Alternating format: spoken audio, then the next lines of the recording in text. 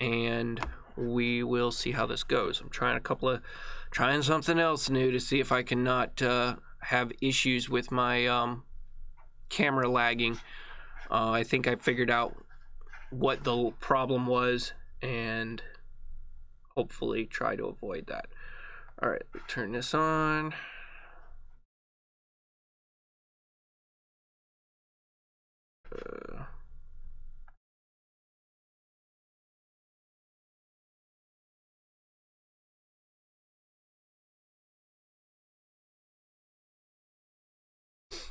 My output's not changed with.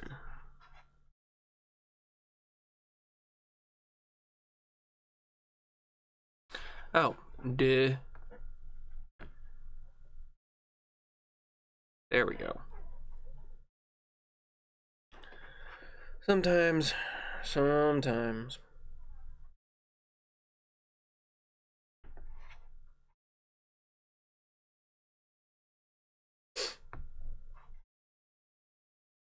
All right, so this is, I believe, from what I could tell, please say so if I'm wrong, but I'm pretty sure this is where we stopped.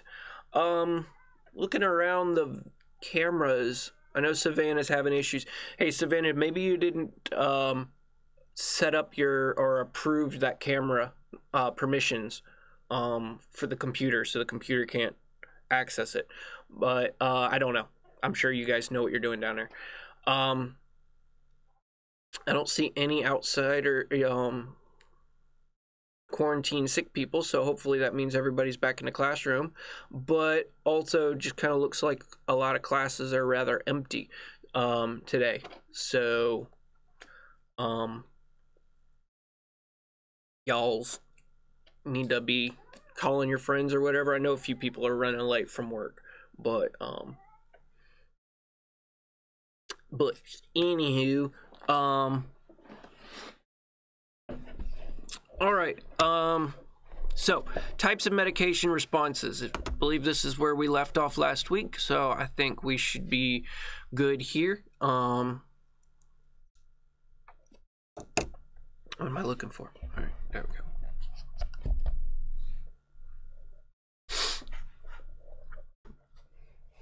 All right, so what this is talking about is how we're going to have various types of medication response due to the type of medication we're used. Now, when we use a different medication, hey, we got Savannah, I can see you now. When we're going to select our medication based on the patient's condition. So an example of this would be some of us have the opportunity to use both Zofran or Phenergan. Phenergan is the more traditional medication. It's been around for a really long time.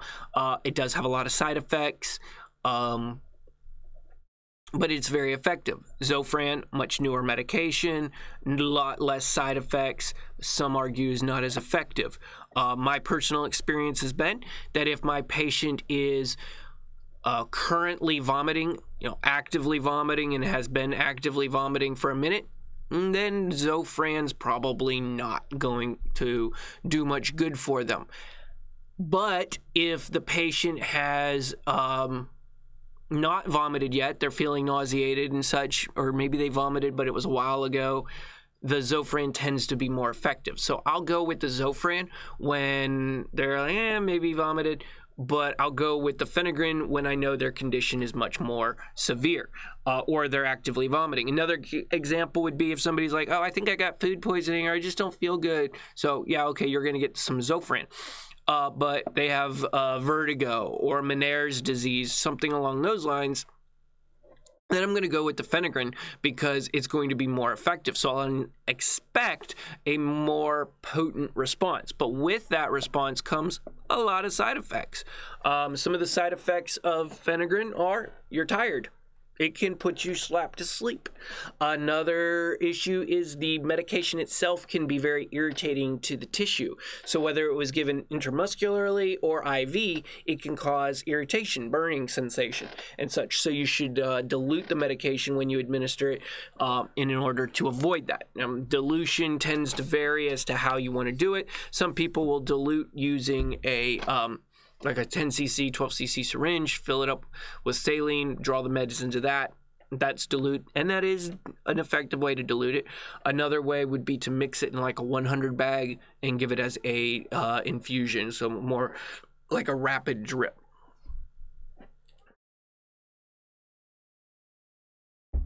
So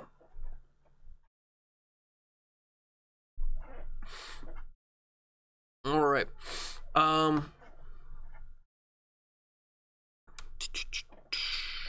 where was I? I'm sorry. All right, so here you go.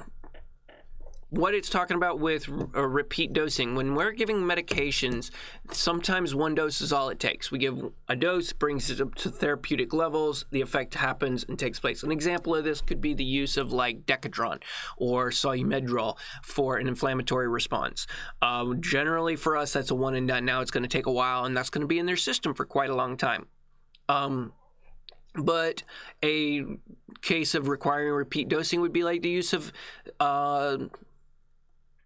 nitroglycerin during a STEMI, heart attack event, where the patient has to be redosed every 3 to 5 minutes in order to maintain that therapeutic level in their system. I mentioned Decadron or Solumedrol, but another example would be aspirin. We're going to give one dose of aspirin. It causes the therapeutic effect. It creates a permanent bond with the platelets that are in the bloodstream at that moment, reducing the clotting event, and problem solved. So, and only one dose is necessary. Now, sometimes we have to give multiple doses so that we can get to the total dose, the cumulative desired dose, but not get there too quickly. So we have to increase to get a get to that total desired effect. Now, not all effects, not all responses to our medication administration are going to be positive. Occasionally, we'll have patients who's going to have a negative response or a response that is not desired. Now, these are it's an adverse effect anytime it was a non-desired effect, but that doesn't always mean that the patient is having an allergic reaction, or that we have to stop or do anything like that, or or change it. Sometimes we acknowledge that effect. An example of this would be, again, aspirin. I know it seems like a very benign medication, but it's one we use quite a bit, and it's very effective for what we do. But a side effect of aspirin administration could be gastrointestinal distress. Generally speaking, we see that with the patients who are like, oh, I can't take that medication because it gives my stomach issues or whatever. Okay, well, a little bit of stomach pain is probably a lot better than a heart attack. So what we're going to do is give them the medication. We're going to give them the aspirin. We're going to say, well, you can deal with that. Another example of an adverse effect would be the use of nitroglycerin during a MI, a STEMI again. If you give the nitroglycerin, lowers the blood pressure, it does so by dilating the capillaries in the body. So side effect is all the capillaries dilate. That includes the capillaries in the brain. You dilate capillaries in the brain, you're going to increase blood flow in the brain. You're increasing the volume in the brain. Now, depending on the patient's fluid hydration and multiple other factors, that may be enough additional fluid in the brain to cause a headache. And so a very common side effect of nitroglycerin is a headache. Again, I think a mild headache is a lot better option than having a heart attack. We know that this is an adverse this is an adverse effect, but we know it's an adverse effect that we're willing to tolerate because we know the cause. We know the origin of the headache. We know the patho behind it. It's a dilation of blood vessels. It's an increase of blood flow in the brain. It's a temporary event. This isn't like an increasing of blood pressure resulting in a stroke. This isn't causing vasoconstriction and resulting in decreased oxygen flow to the brain or something along those lines. So there's a lot of other adverse effects that we may not want to have, or we try to avoid. But in some cases, we accept the adverse effect and move on. Now, this doesn't mean that the patient has to suffer if they don't want to. They have autonomy. They have rights. So we need to explain to them, hey, so we're going to give you nitro. One of the side effects might be a headache. You okay with that? No, I'm not okay with headache. Okay, so you would rather have a STEMI, just letting you know that a STEMI can kill you, very likely.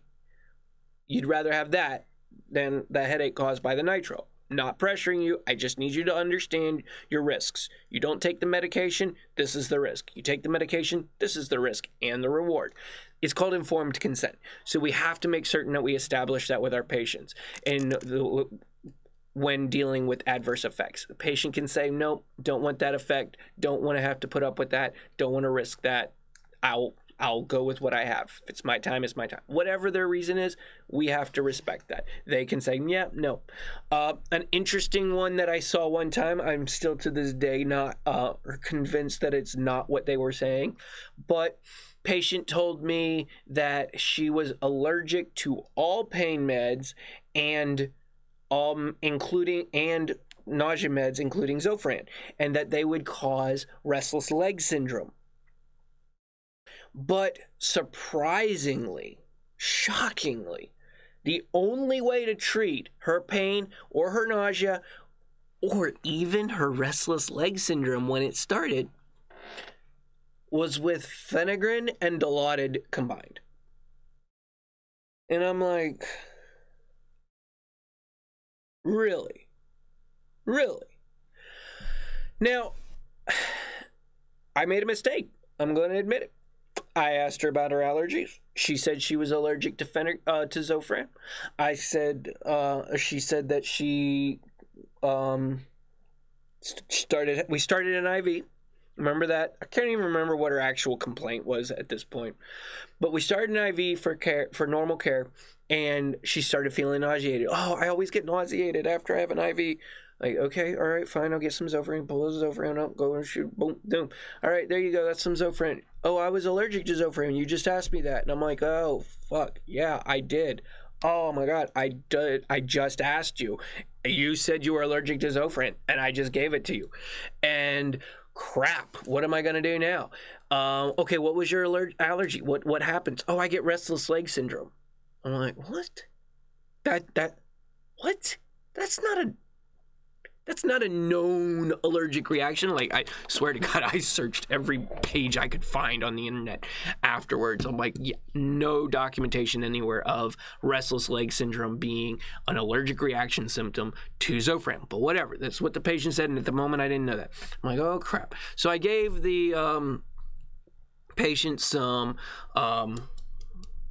diphenhydramine, some Benadryl, and stuff like this. She's like, oh, that won't work. That's not going to help. It's not going to make any difference. All I have to have is Phenergan and Dilaudid. And I'm like, really? Really? So yeah, sometimes we have to think about that. Now, other times these adverse reactions will, so in her case, she was making it very severe. She was like, hollering in pain. Oh, my leg is cramping. Okay. Like, oh, this was really weird. But other times, you'll get what's called like an idiosyncratic reaction. This is when the response, and that, you know, that could be what the case was with this patient, the Zofran, causing an idiosyncratic. But another example would be, like, let's say,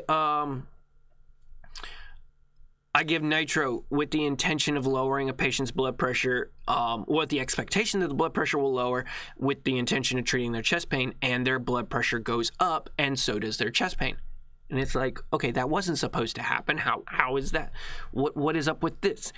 That would be an example of the idiosyncratic reaction, a reaction that was completely different. Now, if it's completely opposite, so like you expect them to calm down and they get excited, that's called paradoxical. You know, it's the paradoxical response. It's the opposite direction, but it's still an idiosyncratic. It is an unexpected, unique reaction to that person that is not what you normally would expect.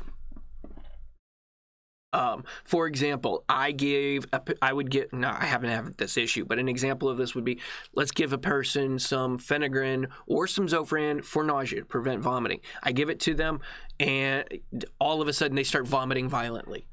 That's idiosyncratic, but it's also paradoxical. It's like, no, this is supposed to stop vomiting, and now it's making you vomit. Oh, another interesting example, one you're going to want to watch out for, is there are patients out there who are very sensitive to different types of benzos, and this is not fake.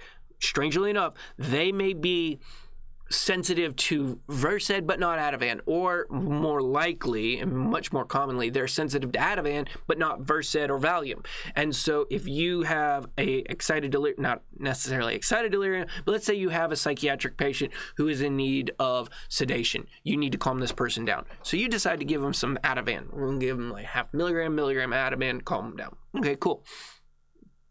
There are patients who will turn straight into the Hulk. Like they will, it's like Jekyll and Hyde. You thought they were crazy, well, now they're crazy. And it's because of that paradoxical opposite reaction as a result of the Ativan.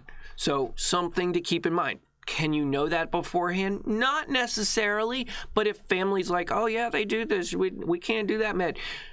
Always ask those kind of questions. See, should we or should we not give them this med? Have they ever had this med before? What's it like when they have this med? That kind of a thing.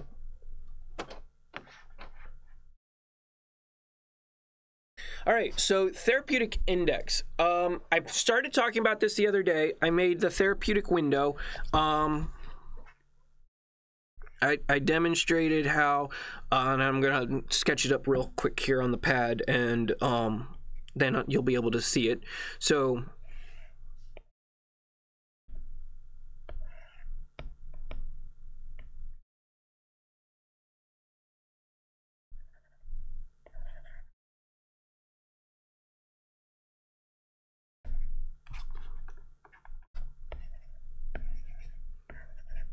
of course.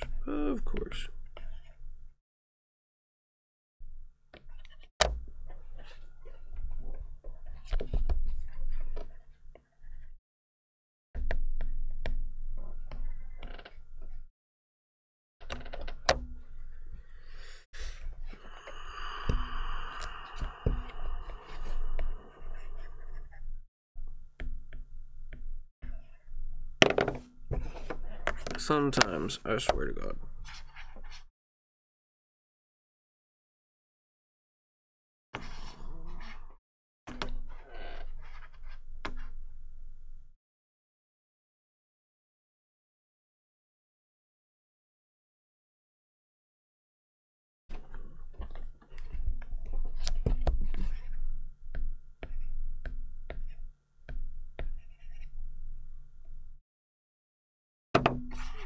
I swear.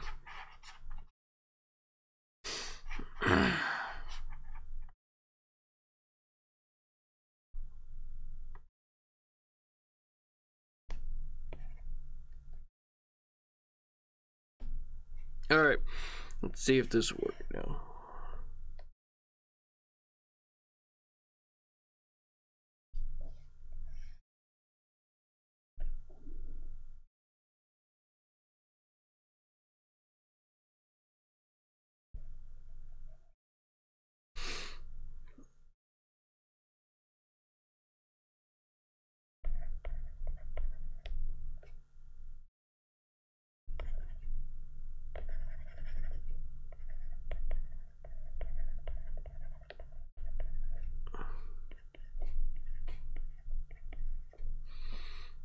All right, so got it here for you. Let me flip to this.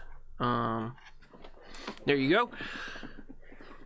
Yeah, it's crude. I'm sorry. All right, so on this, what I've drawn is here's your dose, goes up on this side. Here's your response to the dose over here. Notice how you have to get a certain amount of dose before anything changes. Now, we discussed this term the other day, so somebody remind me, what does this line represent right here? It's an amount of medication in the body before a response can happen. That means unmute the mics. Time for response. Athens, yours doesn't look muted, but it may be. The therapeutic dose? That is correct. The therapeutic dose. No, that's not totally. That's really close. Therapeutic dose is the actual dose that we have, or is the dose that we give to get the desired response. What this is the threshold.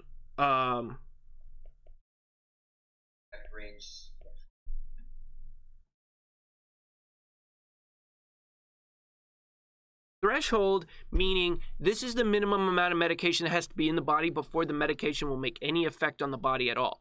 The therapeutic dose is going to be the amount of medication that this person needs to get the most appropriate effect with the least amount of side effects. Does that difference make sense to you guys? All right, so now if we have the threshold, and then, which is kind of like the minimum amount of medication needed to get a response, then we can have the maximum level. Maximum therapeutic.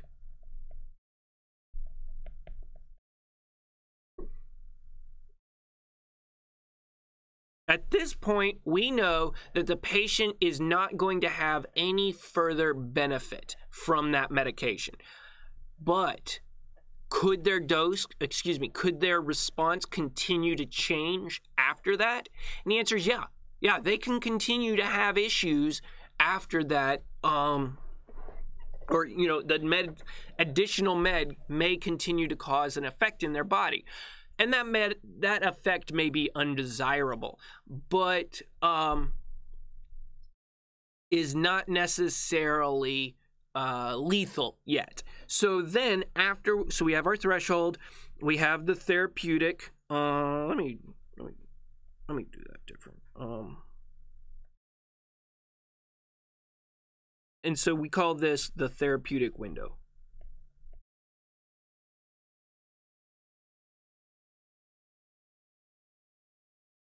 The range in which the medication will make the effect. But this is where the medication becomes undesirable.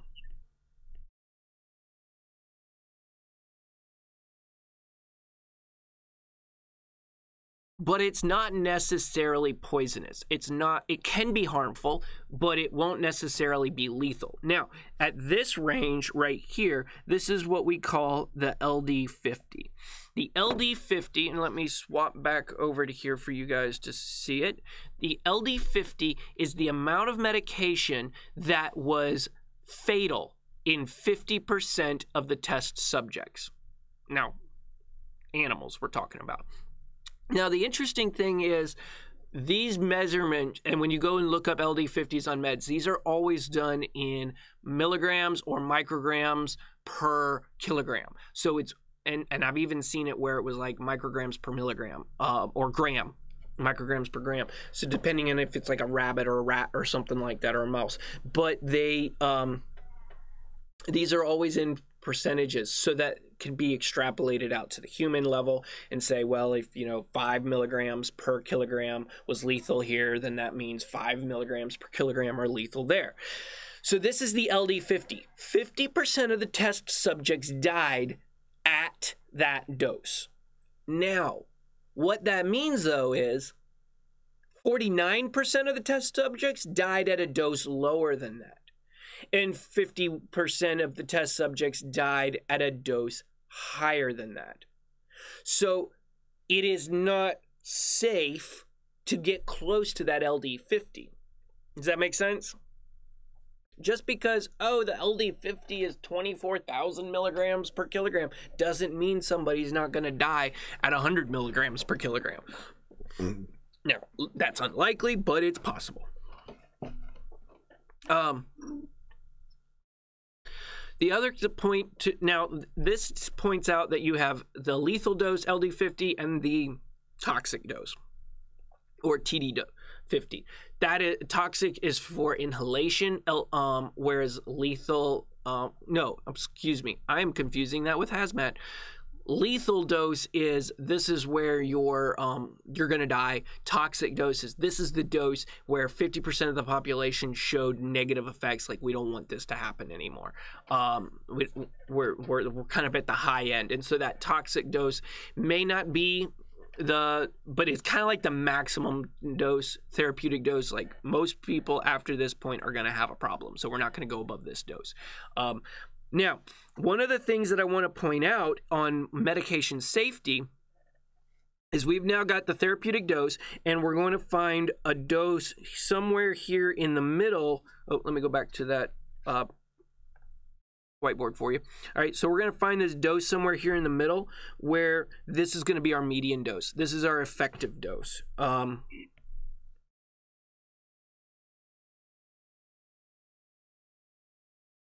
And this is why some people have good response to meds and some people don't. They're like, didn't really do anything for me, doc. I'm like, you know, stop shooting up heroin on the weekends. Might help you out. But we have that. Now, what I want to point out also is this range here. So we have this range here. And then it also has this range here. The big thing we want to worry about is this spot and this spot. What's the difference? Well, I would say actually this right here, this difference. What is the difference between our median effective dose and our LD50? If for some medications that difference, that distance between effective dose and LD50 is really wide, like there's a huge difference between those, and that is a very safe medication. Other medications, there's not a lot of difference between median effective and lethal, while that makes the medication very dangerous. And this could be something as simple as, like, if you took 2 blood pressure pills every day, you're okay. You take 5 blood pressure pills in a day, you might have some issues. You took the whole bottle of blood pressure pills in one day, you're probably going to die.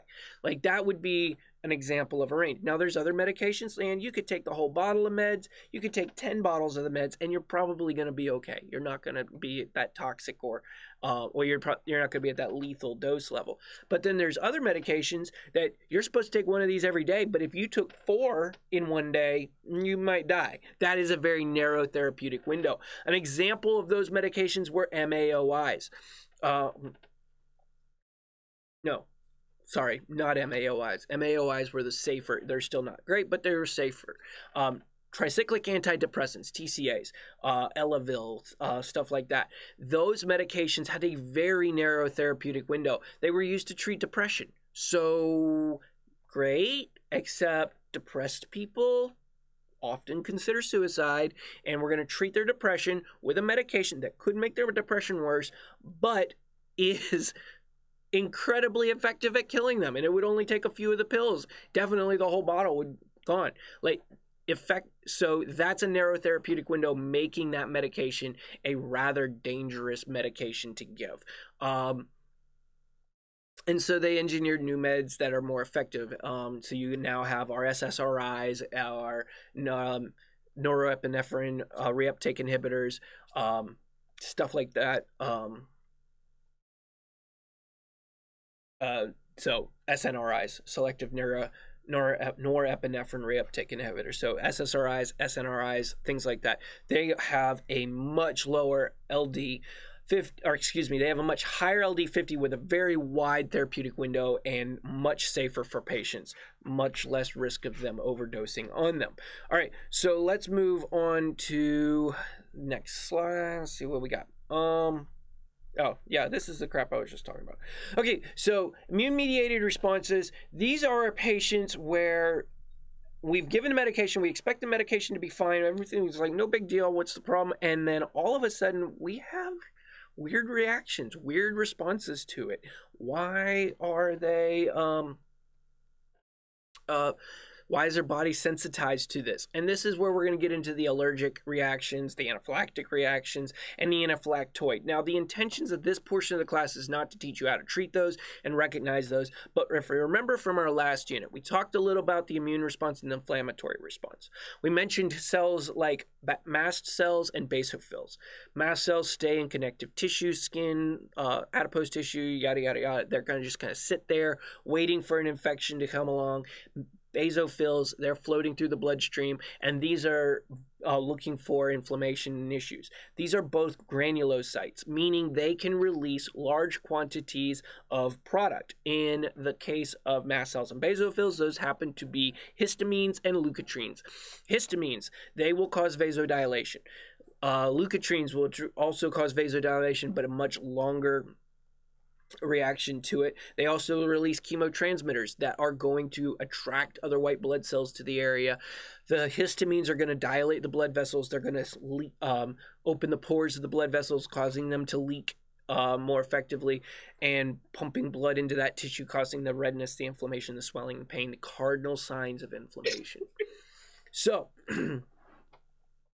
when a patient's reacting in an immune response to a medication, they can have this widespread reaction where the histamine is being released across their body. They get the hives, they get the redness, they get the swelling. They may start getting their difficulty breathing, their tongue swelling, their may feel nauseated. These can all be immune reactions, in which case we want to then treat the immune response. So we're going to have to use things like Benadryl and epinephrine, possibly if it becomes anaphylactic, to treat that. We can't remove the medication from their bloodstream. It's not like when you gave, let's say you were wanting to give pain meds and you wanted to give 1 milligram of morphine, but somehow you accidentally gave 10 milligrams of morphine and now the patient's going unresponsive and not breathing adequately. Yeah, that's a problem, but that's not an immune response. That's just an overdose response. Pop them with some Narcan, problem solved. Like, opiate goes away, they start breathing. That if you were to give a patient fentanyl or morphine and they started having an allergic reaction to it, they were having an immune-mediated response, you can give them Narcan all day long, and it would keep them awake and it would keep them breathing, but it would not prevent the immune response because the immune system is reacting directly to that chemical. It sees that chemical as an antigen. Why? There's a lot of variables on that one. It's a hard one answer because it's different for almost every situation, but something has triggered the immune system to say, you know what, the next thing you see is bad, and then all of a sudden this medication shows up and it types a reaction and creates antibodies to it. So now it is necessary to point out that for the immune response to happen, you have to have an organic-based material of some sort.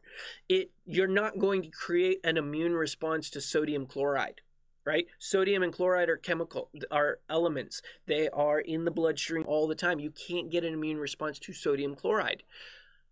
But if your patient, if you're using bacteriostatic sodium chloride, which is sodium chloride that's been treated with another chemical, a preservative, that will prevent the growth of bacteria. It doesn't kill bacteria, it just inhibits bacterial growth.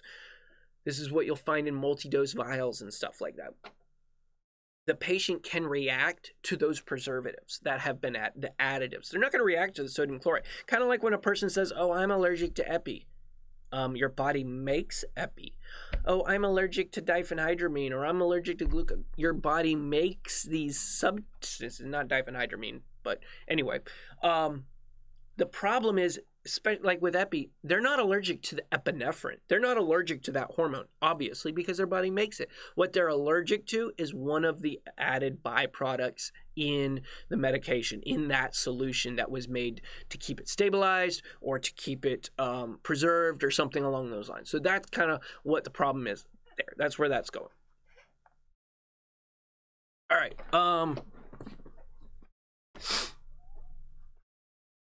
Let's see.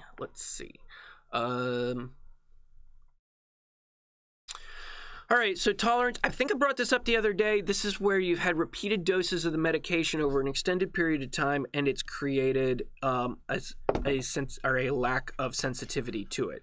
And we call that tolerance. And I used an example of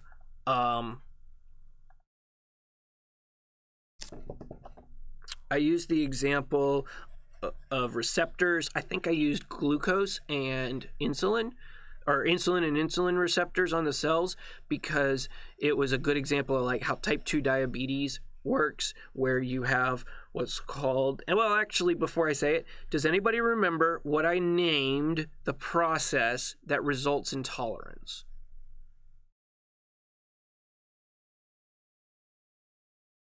Did anybody remember? I drew a bunch of little circles and dots and receptors and all that on the screen. Do you recall what I called that?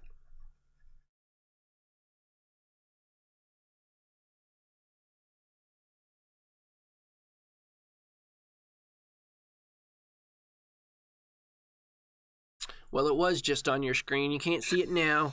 All right. What was that? All right, got some static or something.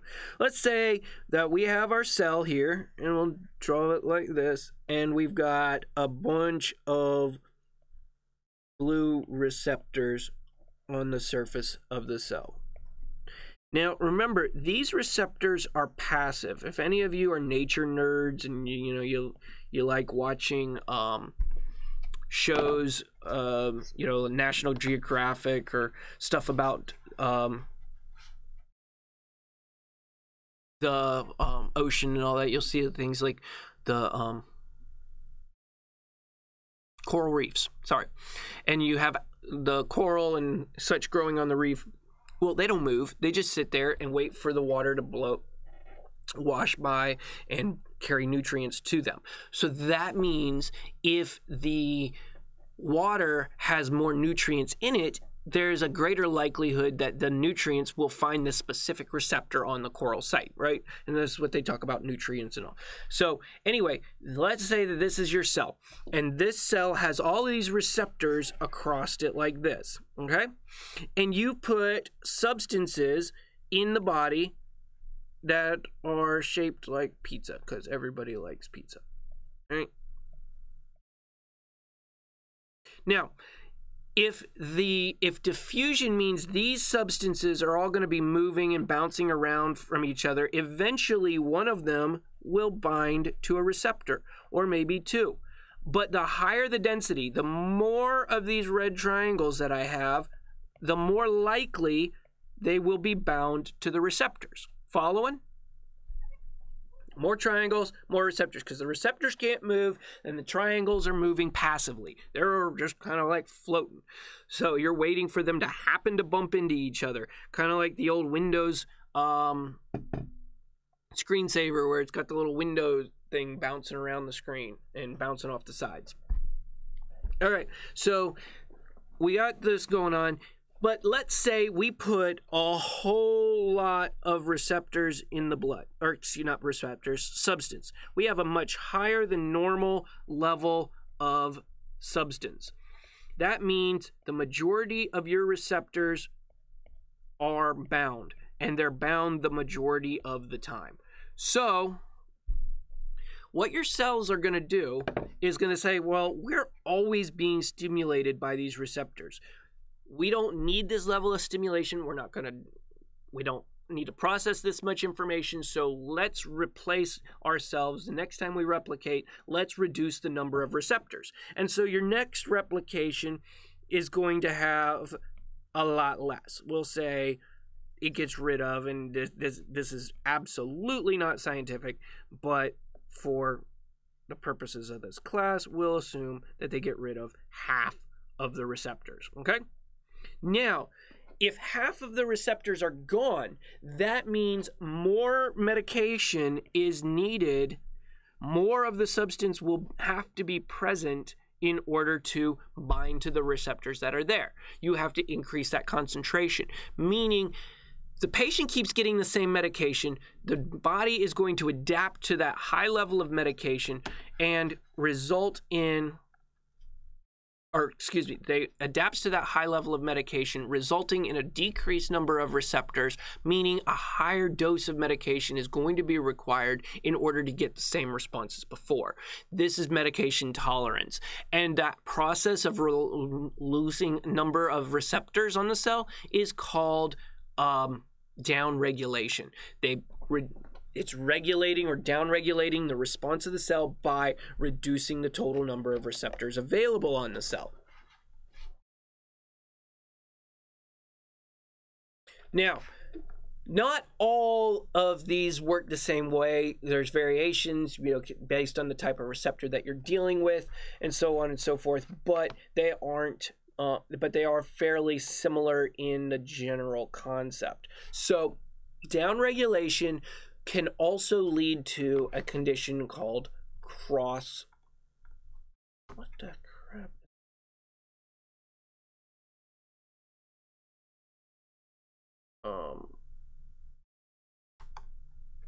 Okay, so my mouse is not working anymore. All right, I'm just having all the fun in the world today.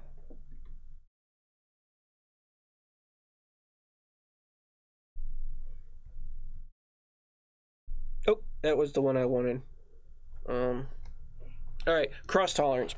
So I mentioned this the other day when we were talking about opiates. If your patient is taking recreational opiates, or even if they're taking prescribed opiates on a regular basis for a chronic condition like chronic back pain or something along those lines, then the patient will have a response, or they will have a diminished response to the pain medication you give. You'll be like, oh yeah, we wanted to help this patient. We wanted to give them pain meds for this broken leg or whatever. But we gave them what we have and it didn't do any good. Well, that doesn't always work out well. And so you need to be prepared for that. Now, tachyphylaxis. Tachyphylaxis and cross tolerance or downregulation are not exactly the same thing, and they are easily confused. So downregulation, like we just said, it's a reduction in the number of cell receptors that is caused by the new cell production and the new cell growth not having the same number of receptors. Tachyphylaxis is when you've given too much of the medication in a short period of time and now you're not getting any reaction anymore. So this could mean that the medication is still bound to the receptors on the cells or whatever the effect is, and it hasn't released. It caused its effect, but it hasn't released from the cell to allow a new molecule to bind, and the addition of more medication to the system is not going to improve. And so in a very short window, they got a lot of doses and now it's not working anymore. So that is the downregulation. That is one of the, that is tachyphylaxis. That is one of the forms of intolerance or medication tolerance that you're going to see. If you just stop giving the meds for a little while, problem solved. We can actually see this. It happens in a way with patients who are taking a lot of antidepressants or ADD meds, anxiety meds, and all that. You'll notice they have to change these meds on a semi-regular basis. Like maybe every 6 months they have to change their dose, or their doctor will have them on a medication for a while and then take them off the medication or put them on something else and then swap them back. That's so they don't develop this tachyphylaxis or whatever.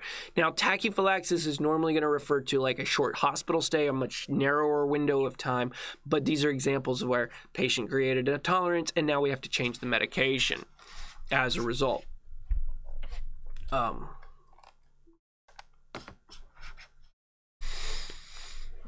right, so I think these are clear. Stimulants and depressants tend to be more commonly abused than others. Now, the difference of what is misuse. Misuse is taking medication in doses or timing that are not recommended. Misuse does not necessarily constitute addiction. It does not necessarily constitute abuse, but it could be considered reckless or irresponsible because you're increasing your risk of an effect that you didn't intend. Now, abuse is when you're using the medication regardless, and it is causing negative impact on you. You are hurting your body by using this substance. Now,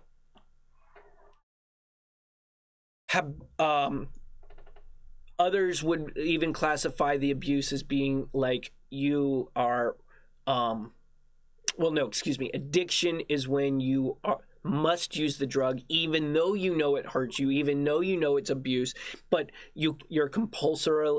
You have to use it compulsory. You cannot avoid it. Habituation. This is where it's just a habit. Okay. An example of this would be like, I don't smoke. Or this isn't me, but I've heard people say this, like, oh, I don't smoke, but I only smoke when I'm drinking. I have a habit of smoking when I'm drinking. I go to the bar, I have a cigarette. Okay, so that's a habit. That's habituation. They're not dependent on it. They're not addicted to the nicotine. They could go for a very long time and not have a cigarette and be okay, but every time they go drink, they have a cigarette. Now, the question could be, how often do you go drink? You know, if this is all day, every day, well, then I think we have a different issue here. But you get the point I'm making. It's a habit. It's not necessarily a dependence, and it's not necessarily an addiction. So there are a number of these variations, various terms related to this. All right. Now, occasionally our medications will interact in ways that we didn't expect with other meds, or we will actually intend for them to interact together. And this could be desirable or undesirable. There are times where if you were to give a medication like dopamine while you were giving a medication like calcium chloride, this could cause an interaction and they would precipitate in the bloodstream. Mag sulfate will do the same thing. If you were to mix mag or sodium bicarb with calcium chloride, it could create that precipitation. So meaning it'll crystallize. Well, that's a very undesirable interaction. You do not want that to happen. But a good interaction could be the fact that, let's say I give phenergan and I give morphine. Well, normally this patient would need like 10 milligrams of morphine, which is a lot of morphine to cause this effect. Or they'd need 25 milligrams of phenergan to fix their nausea. But if I gave them 2 milligrams of morphine and 12.5 of phenergan, lower than normal or lower than needed doses for both, it has a much greater effect than it did if I were to give either one. And that is where they are improving the effect. They're in helping, they are interacting in a desirable way. And so, but we do need to watch out for the incompatibilities. Now, we're not necessarily going to go through every single incompatibility that's possible during this course of this lecture today, but while you're making your drug cards, I hope you're looking for, in the contraindications, special concerns and such like that, look for drug incompatibilities. Do not give this med with, or do not give this med in the same line as, that kind of stuff. Those are your incompatibilities. All right, so now we're going to go into principles of pharmacokinetics. This gets into a new topic, new category. We've been doing this for about 50 minutes now. Let's go ahead and take a quick break, all right?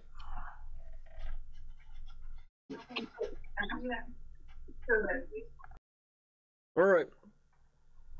So, principles of pharmacokinetics. All right, so what are pharmacodynamics? Interaction of the body with drugs. What is being changed? We have the drug and the body. During pharmacodynamics, it's the interaction of the two, but which one is being changed? The interaction of the body on the drug. That is pharmacokinetics. So when pharmacodynamics is what effect does the drug have on the body? Pharmacokinetics is what effect does the body have on the drug. So once the medication has been administered, as it says here in this slide, once the medication has been administered, the body starts removing it. It's trying to break it down. It's trying to remove and get it out of the system. So that's the pharmacokinetics. But everything we were talking about before, how the drug binds to receptors, causes changes in the body and things like that, that's the pharmacodynamics. That's what's going to change in the body because of the drug. All right. So duration and effectiveness is blah, blah, blah. You know, how long is it going to work? How does it get removed out of the body? What's it going to do here? Route of administration, clinical status of the patient. Now, what do you think? I feel like dose and route make perfect sense. Like, why, you know, no big deal there. But what about clinical status? What does that mean? What is it talking about? Clinical status of the patient.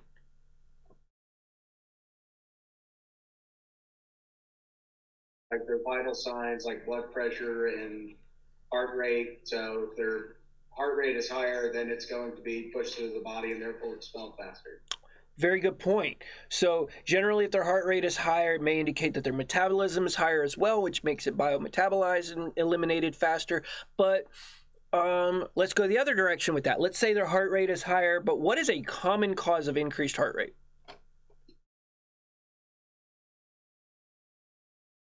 Kind of like in a negative sense.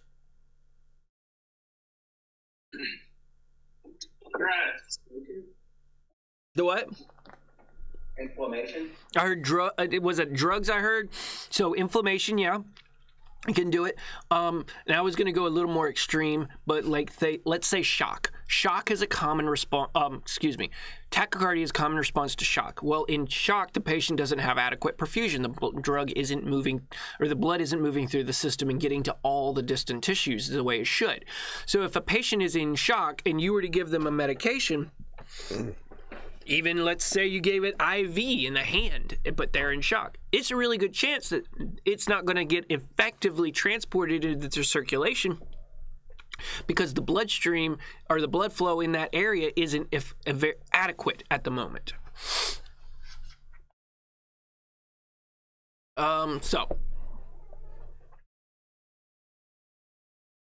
here we go. This is how the body is going to remove the medication from the body. So we have these different time frames. Onset, how long before it's absorbed and distributed, what its absorption and distribution is going to be. That's like peak effect, and then duration, how long before the body can get rid of it. So these are the terms, or these are the factors that we want to balance. And I think a good example of this could be that we're probably all very familiar with is the use of Tylenol, like to say treat a fever. Give somebody Tylenol. We understand that Tylenol is, given orally, which means it has to be ingested and digested and absorbed through the GI tract, and then enter the bloodstream and be carried through the body in order to do its job. Now, that doesn't happen immediately. It can take 20-30 minutes for it to get absorbed into the GI tract, so your onset could be anywhere from 20 to 45 minutes or so for your onset of Tylenol. But before you really feel like it's doing any good, before you feel like the fever's gone, that could be 2 hours before you've got that peak effect going on. But then how long does Tylenol last? It may stay in your system, 6 hours. It may say feel effective for 4 hours, but 6 to 8 hours is generally the recommendation. So that's the duration before it will be metabolized and removed. So now, most of the medications that we're going to give in the field are going to be given in the IV route. Now, some of them can be given IM, and a few of them are PO or sublingual. PO example would be aspirin. Sublingual, obviously, nitroglycerin. Those pretty much are it. We don't really see a lot of other PO in the pre-hospital environment. For a little while, we used to carry Tylenol in the ambulance for pediatric fevers, specifically kids that had had a febrile seizure, but we don't carry that anymore. It's frankly just not effective. If the patient has seized from a febrile seizure, then they're probably not going to seize again. It's not that they won't, it's just they probably won't, because seizures are caused in those cases by the speed at which the temperature increases, not the height of the temperature. So they didn't have a seizure because their temp is 102. They had a seizure because their temp went from 98.9 to 102 in 15-20 minutes. That's what caused the seizure. So once they already seized and you're there, yeah, they have a temp of 102, and yes, they should get Tylenol, but they're likely not going to have another seizure as a result of this. So us giving the Tylenol, which is PO, is going to take 45 minutes to hit effect, maybe even 2 hours to hit peak effect. So yeah, not really something that's going to fix anything for us in the short term. So therefore, not effective. If the kid's still seizing from the fever, well, we're not going to give them Tylenol anyway because it's PO. So these are the reasons we're just not seeing Tylenol in the truck anymore. Some of you may still carry it on the truck. Some of you may still use it. That's great. It's good. I'm just kind of pointing out it's less than ideal as far as a pre-hospital medication for those reasons. Now, Why does a drug have to be given PO or IM? And this is, let's think about the chemical properties here. Some could argue is like, well, it's too concentrated if you give it IV or IM. Well, you give a lower dose, right? We have to give higher doses of PO medications simply because so much of it is destroyed by the GI tract, the acid in the stomach and such like that, and eliminated and metabolized in first pass metabolism. We'll get there. But it's just immediately filtered before it even gets to the system. We talked about that, like the oral versus rectal route of medication administration and bloodstream a little bit last week. All right, another thing to think about is chemical properties. Let's say, for example, insulin. All right, insulin is a hormone. It is administered as an IM injection, but why isn't it given as a pill? Why is insulin to date not given as a pill? Well, as a hormone, it is a protein-based hormone. Our stomach has acids and another enzyme called pepsin, which is specifically designed to break down protein bonds, peptide bonds. So if you gave insulin PO, the stomach acid and stomach enzymes and digestive enzymes would break it down and destroy it, and it would not effectively absorb into the bloodstream. So it has to be given IM because its chemical properties won't allow it to be given PO. Now, I know that there's some experiments going on. They're currently trying to research a oral insulin of some form. Whether that's going to end up being insulin, I don't know, or something that stimulates the production of insulin, or even more likely a version of insulin that has been fortified with another chemical substance that won't allow it to be destroyed by the body. So what they call it would be like a prohormone, where it's not the full level of the hormone. Whatever it is, it gets absorbed into the body, into the bloodstream, and then gets converted into insulin. That's probably the direction they're going, but that's a lot of chemistry, and so it's probably why we don't have something like that yet. Now, of course, we understand that we don't always have the same routes available. There are times and places where we will use an IV route very effectively because it's easy to get it. There's other times you may end up having to give a patient glucagon during a hypoglycemic event because we couldn't get an IV established in an adequate amount of time. Or maybe we started the IO route because we didn't have the IV established or something like that. Routes of admin, you guys can study routes of admin, speed of onset, stuff like that. You can handle that one. All right, now bioavailability. This is how much of the unchanged medication is going to reach your systemic circulation. And this is a really interesting study when you start looking at various meds. Now, when we give a medication via IV, it's like 100%.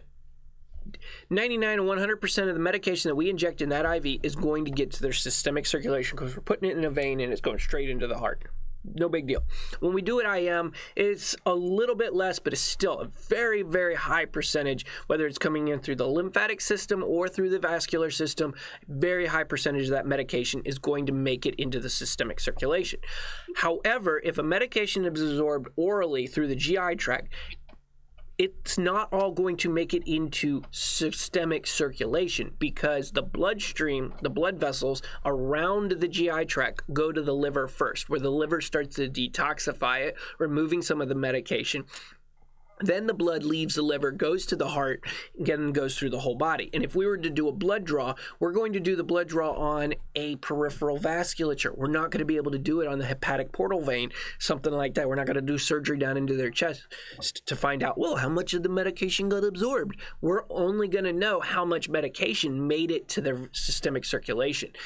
And that's where we will call bioavailability. And so you'll see a lot of studies when they're trying to determine the effectiveness of a medication is they'll do things like, oh, well, how much change did the person feel or whatever. But before that, they'll do studies like, all right, if I give you 100 milligrams here, how much will you have in your bloodstream at this time and at this time and at this time? And that's where they get bioavailability from.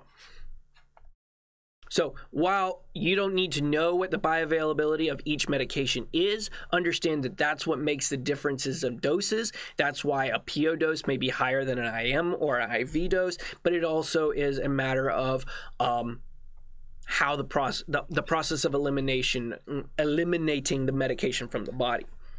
All right. So here's some things that you got to have in place if you want to use the GI tract. Obviously, the GI tract has to be functional. There has to be liquids in the body to carry the medication. If you don't have adequate hydration in the GI tract, the medication isn't going to be carried to the intestines. If your stomach is mostly empty and you give somebody a med, or you take the med, you're probably not going to be able to move it into the GI tract, and you're just going to sit there in the stomach acid. So that's why a lot of meds say, oh, take with food or take with a meal or something like that, so that it gets carried into the GI tract. That also dilutes the the stomach acid. All right. Of course, you can see the other issues here about being able to swallow or, have an NG tube, OG tube in place. Does anybody carry NG or OG tubes? It's the same tube. It's a matter of which hole you put it in. NG tubes or OG tubes on your ambulances. National, do you guys have them? Negative. Golden Triangle, what about y'all? Wait, there you are. No, sir, we do not have it. Well, for some reason we have them in stock, but we're not allowed to use them. I work with our new medical director about Oh, okay. All right. And then Savannah, do you all have them? See, your camera's still not working.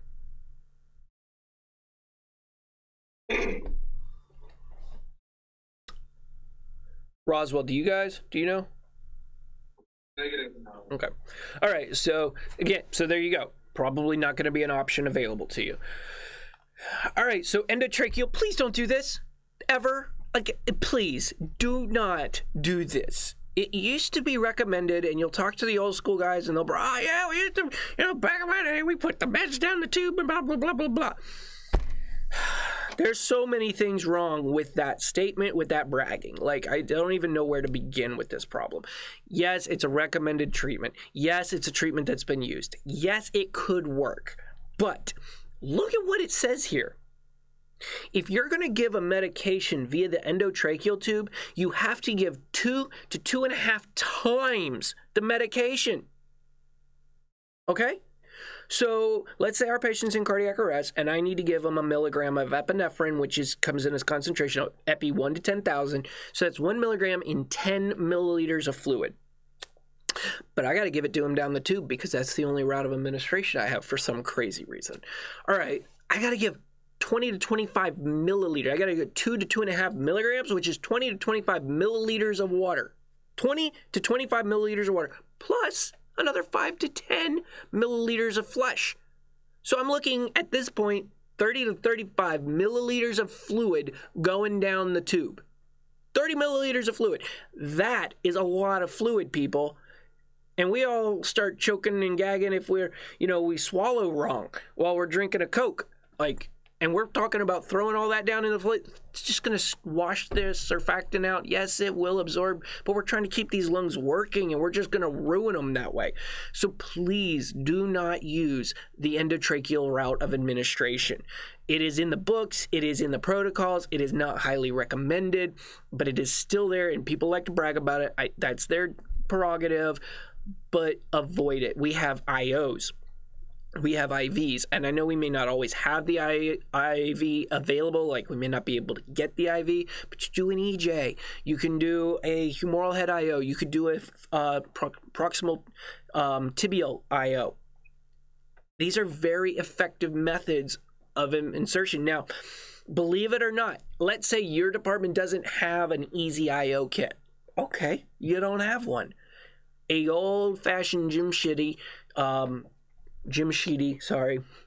pediatric IO catheter. You can use it on an adult. Yes, it's going to be a little harder.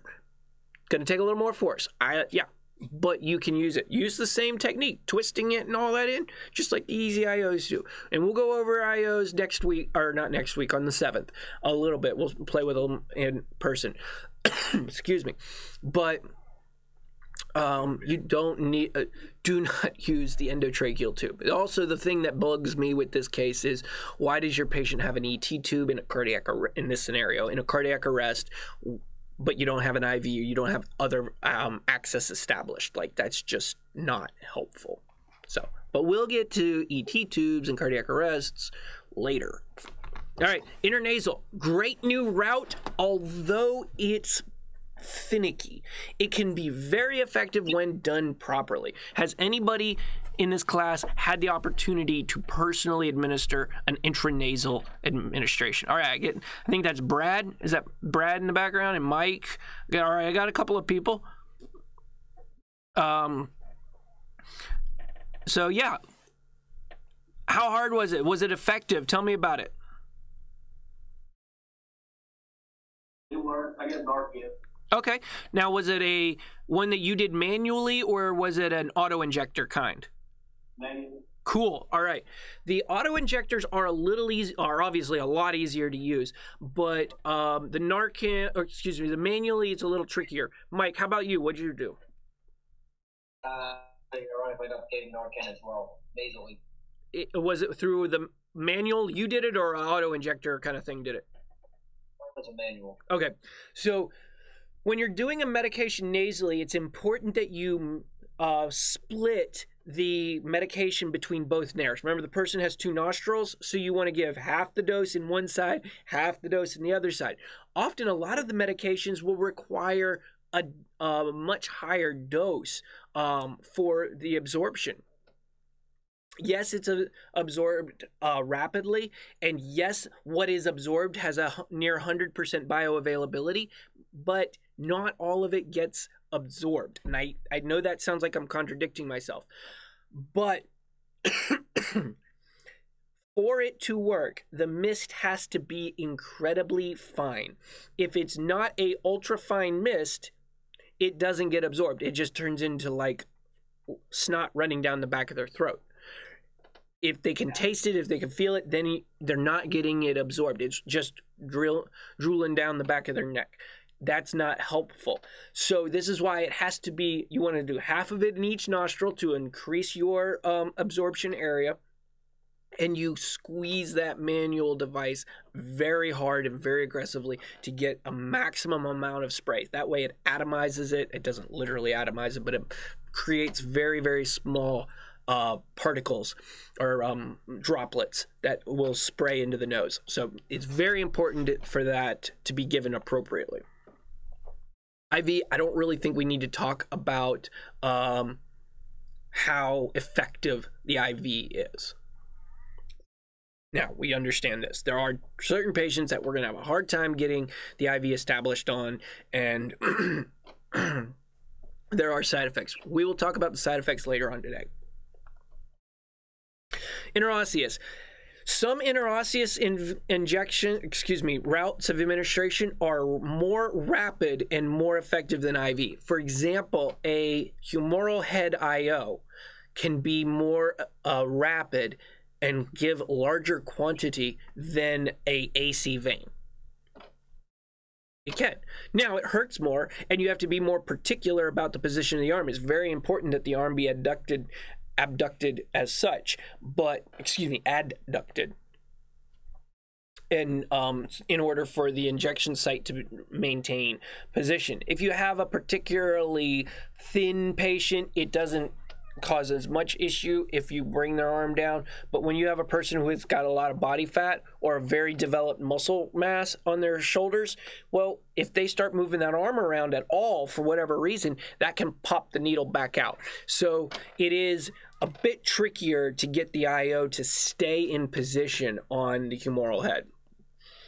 I found the proximal tibia to be a much more secure site, much less likely to dislodge it during care, especially on a cardiac arrest patient, simply because I'm trying to do chest compressions. I don't need their arm stuck up here. Now, I've read some, and I've seen some people talk about where the patient, they rotate the arm inward and lay it down, and they're able to find the sites that way and do that, and that can work.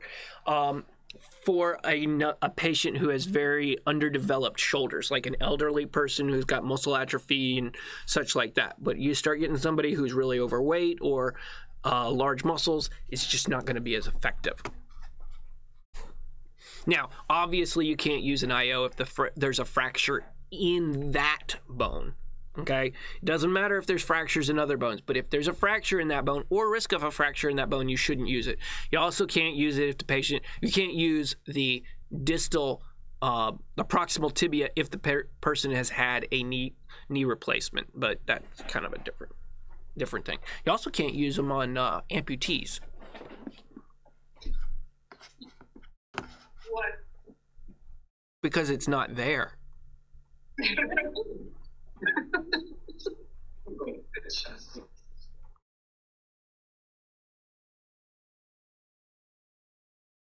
All right, intramuscular, great route.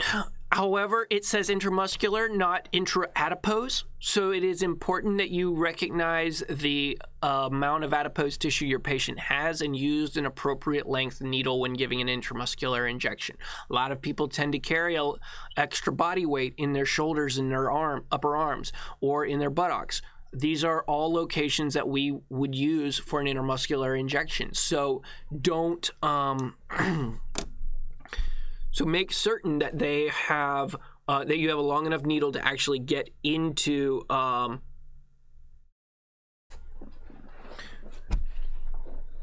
you have to get the needle long enough to get into the muscle. Somebody sent me an email. Sorry. All right. So some medications are not appropriate. Most of the ones that we're going to deal with, if we can give it IV, we can give it IM. Most of them are that case. In fact, it's better to give IM because it causes less irritation. Phenagrin is one that's been given IM for a very long time because it causes less irritation giving it that route than through the IV route. But there's ways to compensate for that. We'll talk about, I'll show you some stuff I'll see if I can get somebody to come by later on today, and I'll show you some techniques for some of these administrations.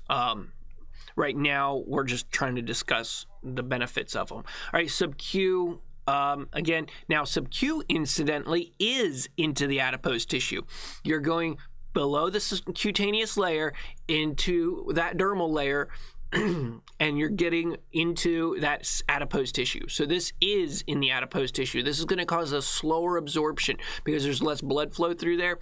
It will be absorbed more controlled. This is one of the reasons we used it for a really long time for the use of epi 1 to 1,000 during anaphylactic reactions, because the patient would absorb the epi slower, causing less of a shock load on the heart. Now, yes, it works slower. We can now do it, or it's now recommended that you can do it IM.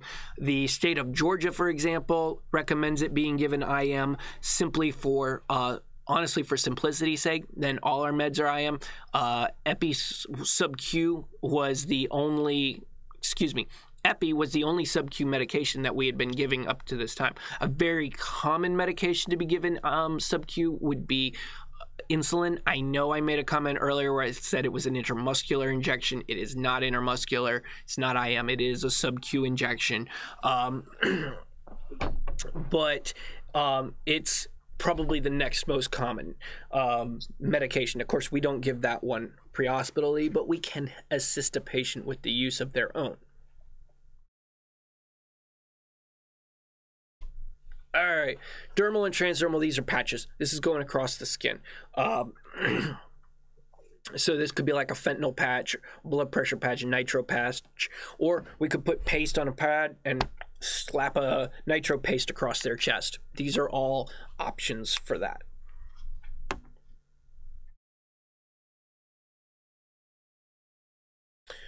All right, now this is a big problem here. Bioavailability on your sublingual medications. Remember the other day I was mentioning that we can give nitroglycerin because it has to be biotransformed in the bloodstream because nitric acid is such a potent medication and effective medication. They convert it to nitroglycerin where you have to give a lot more to get it in. Well, another part of that is low bioavailability. You put it under the tongue. Yeah, you're going to get some of it absorbed into the mucous membranes there.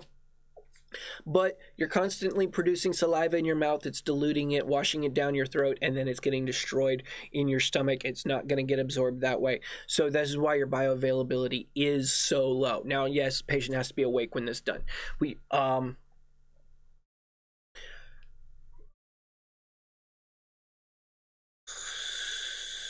Yeah, I don't think there was anything else I needed to say on that one. Of course, we understand what this is. Nebulizers, straight into the lungs. Again, very easy absorption, very high absorption, so on and so forth. All right. Rectal route. Why do we use the rectal route? Well, maybe the patient's unresponsive. If they're unresponsive and the medication's supposed to be orally administered, give it rectally. If they're unresponsive and the patient's supposed to receive a medication IV, but you are not able to establish an IV for whatever reason, you can use the rectal route. This is going to be particularly more likely in your infant population. Let's say you have a hypoglycemic infant that needs D10 or D50. Well, it's going to be a little bit easier to give it rectally versus trying to establish an IV on that patient. But this can be done with any age. Another common route of rectal administration is, a common use of rectal administration is benzodiazepines to stop seizures. Now, it used to be the only way we could do seizure control was either through an IM or an IV administration, which could take a little while. But now we can do, like Ver said, via the intranasal route. So even while they're seizing, you can spray it up their nose. It's effective. It works. A lot of families will have what's called Distat, which is a benzodiazepine that's supposed to stop seizures, and it is designed in a paste form with with a rectal administration tube. So they'll use the Distat on the patient before you get there if they have a known seizure history. So that's another use for it. Of course, if the patient's vomiting or has a reason they can't swallow, like they had a stroke or something along those lines, the rectal route could be useful.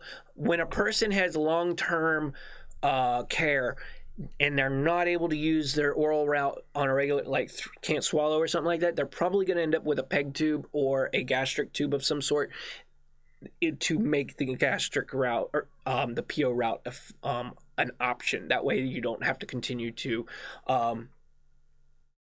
violate them, more or less, with your medication.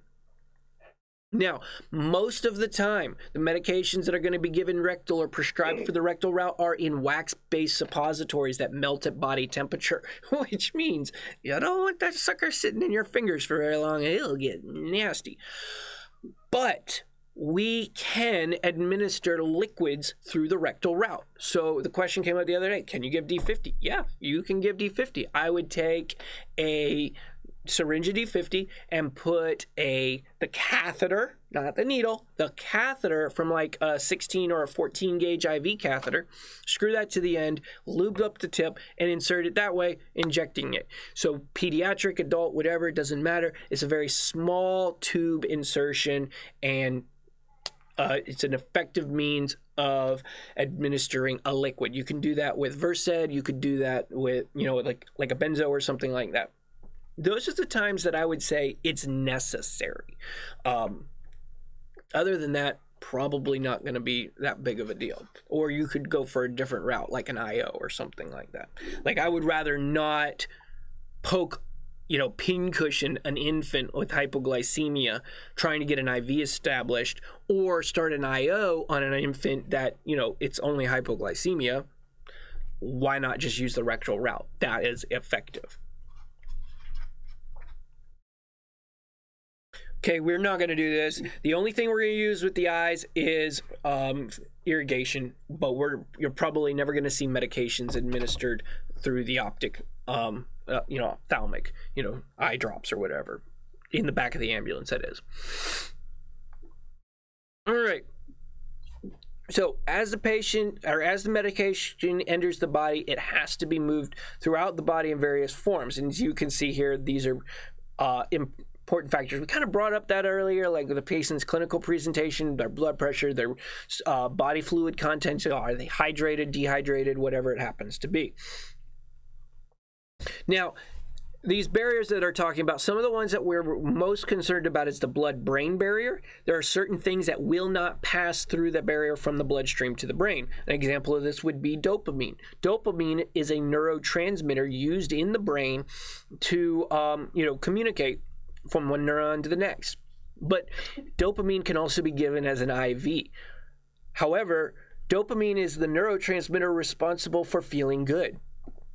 It's been said, oh, you don't like donuts, you just like the dopamine your brain secretes when you eat a donut, or something along those lines. Well, if we give a patient dopamine as a vasoconstrictor, it doesn't make them feel euphoric. It doesn't make them feel happy and all that, because dopamine can't cross that barrier. Another example, that's the case with most of our neurotransmitters. Serotonin, melatonin, a lot of these, very few of them will actually pass through the brain barrier. So that's why we don't give patients medication, here's a serotonin pill. We give them a serotonin reuptake inhibitor that will affects how the body reabsorbs the serotonin. It's not actually a dose of serotonin. Another barrier that we'll hear a lot more about is the blood placental barrier. This is preventing certain chemicals in the mother's blood from passing into the placenta, and therefore prevents it from passing into the infant's blood. That doesn't work with all medications. A lot of medications, especially your benzos and your opiates, will pass through that barrier and enter the fetal blood circulation. There is a blood testy barrier that prevents certain medications and such actually prevents a lot of things from passing into the testes, because the testes are where the reproductive cells are produced, the sperm and all that. There's a barrier to prevent most chemicals from getting in there and altering that reproduction. All right, we brought up osmosis. Tell me, what is osmosis? Conyers, y'all been quiet. Tell me about osmosis.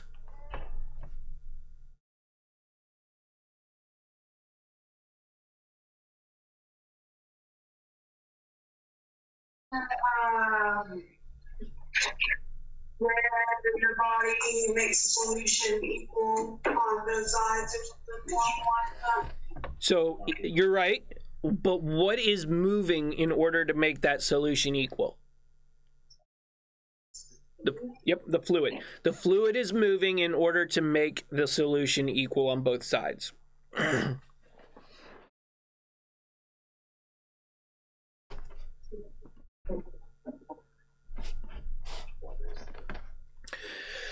All right. So as fluid moves from one portion of the body to another, it creating that balance of or altering the balance on either side of the membrane. It's the passageways that the fluid moves through will often carry the medication with it. So osmosis, or the lack thereof, can inhibit or affect how medication is distributed. If the patient is dehydrated and crenated and most of their blood is in the vessels and osmosis isn't happening, they're not sending water into their, most of the water is in the blood vessels, they're not sending water into their third space and into the cells, well, it's going to be really hard for the medication to get there as well. So that's why adequate hydration is really important for this. Another reason, oftentimes you'll see at the hospital, persons receiving a medication via IV, they're going to be receiving IV fluids as well in order to ensure adequate distribution.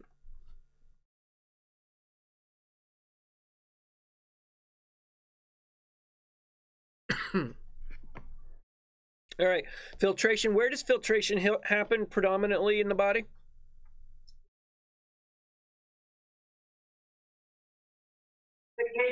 Yep. And specifically in the nephron's glomerulus capsule, or Bowman's capsule. That is where it will happen. That is where we will see filtration most frequently. All right, so we know that our skin cells are supposed to create a barrier for moisture and prevent moisture transfer and such like this, but it is not an impermeable barrier. While we don't typically absorb water through our skin, we can, in some small senses, we can absorb a lot of other medications through our skin. However, if we have excessive oils or sweat or other things like, or even dirt on our skin, it can prevent that absorption.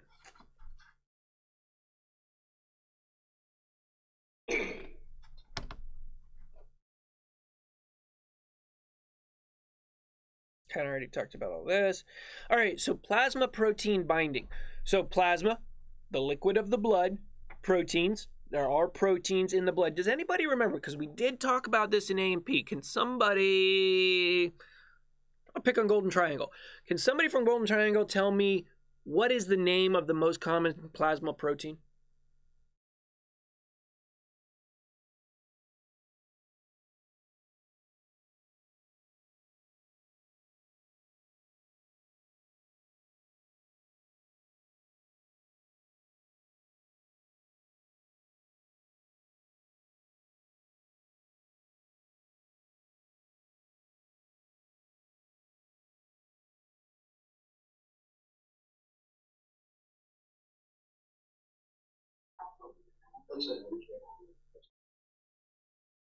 Albumin. Yep, albumin. Albumin is the most common protein in the plasma.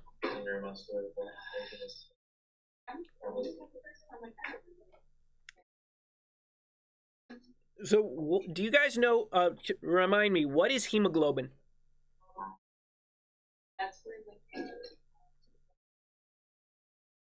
In red blood cells that binds to oxygen.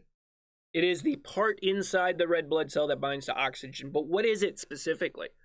You are correct. That is correct. But what type of molecule is it? What class?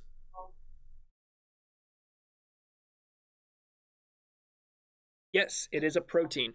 So hemoglobin is a protein, binds to oxygen, carries oxygen. So plasma proteins like albumin, being a protein, they can bind to other elements and carry them. So some medications will bind to that albumin just like oxygen binds to hemoglobin and be transported through the body, and that's how they reach their target destination.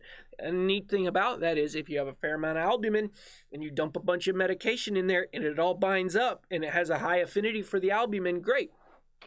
And then it'll slowly be released over a longer period of time. This is one of the ways they do time-release medications. So you may remember, when I was a kid, you wanted to buy Sudafed. Sudafed lasted for 8 hours, 6 to 8 hours. You had to redose. Then all of a sudden, here's 12-hour Sudafed.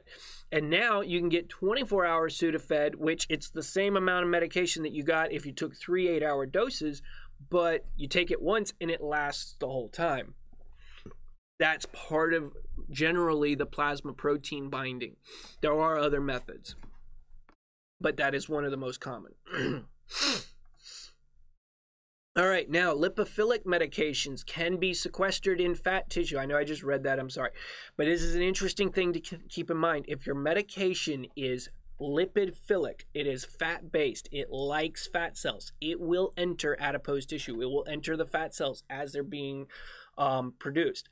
And then they will stay in those fat cells until that fat cell is destroyed, removed, lysed, or something like that in the future. You ever heard of somebody having flashbacks from the 60s? You ever heard that, Jane? Oh, I think I was just having a flashback from my Woodstock days. Anybody ever heard? Do what? The LSD gets trapped in the fat?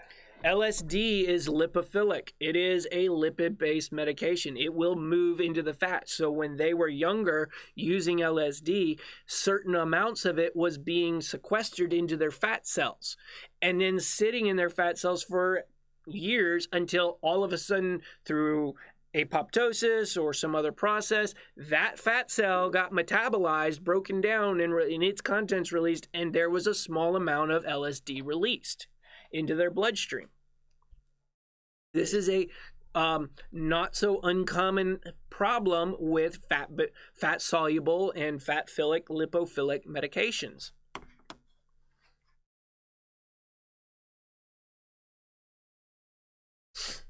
All right, so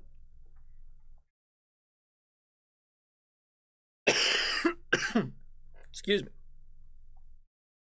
Volume of... You have a question?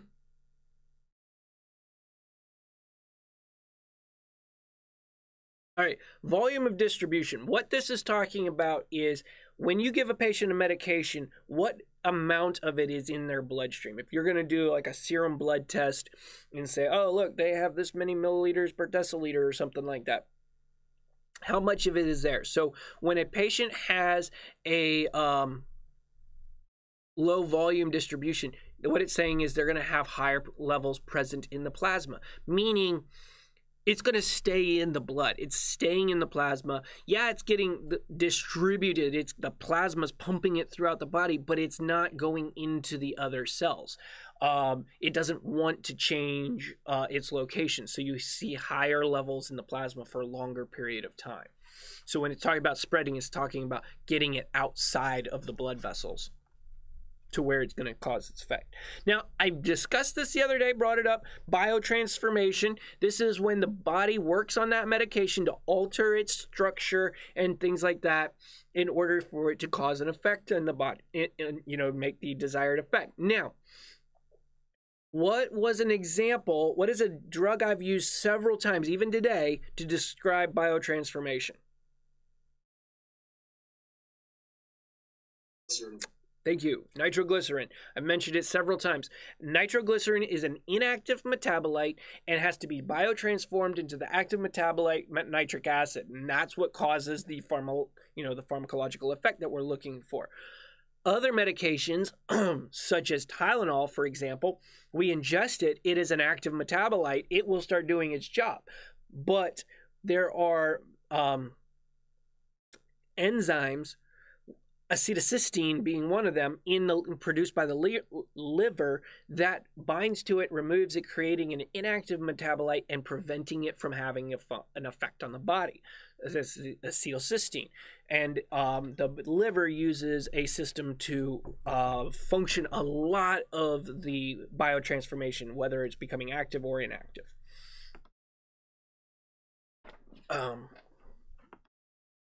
Yeah, I just said all that.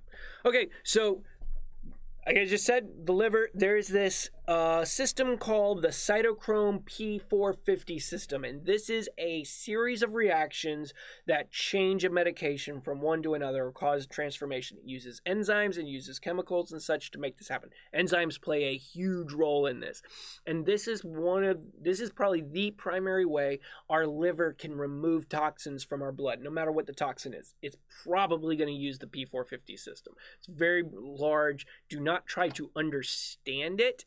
Understand that it's in the liver. It is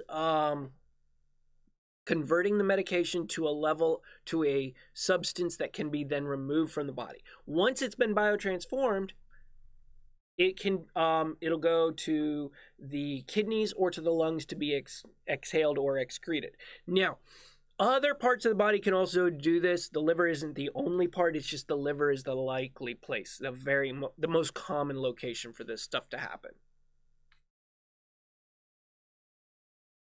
All right.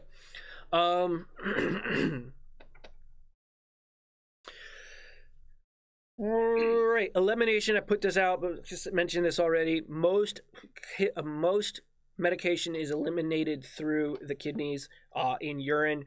Some medication is eliminated through the respiratory tract. Give me an example of a chemical that is commonly eliminated in the respiratory tract. It's not the only, but it is a common location of elimination.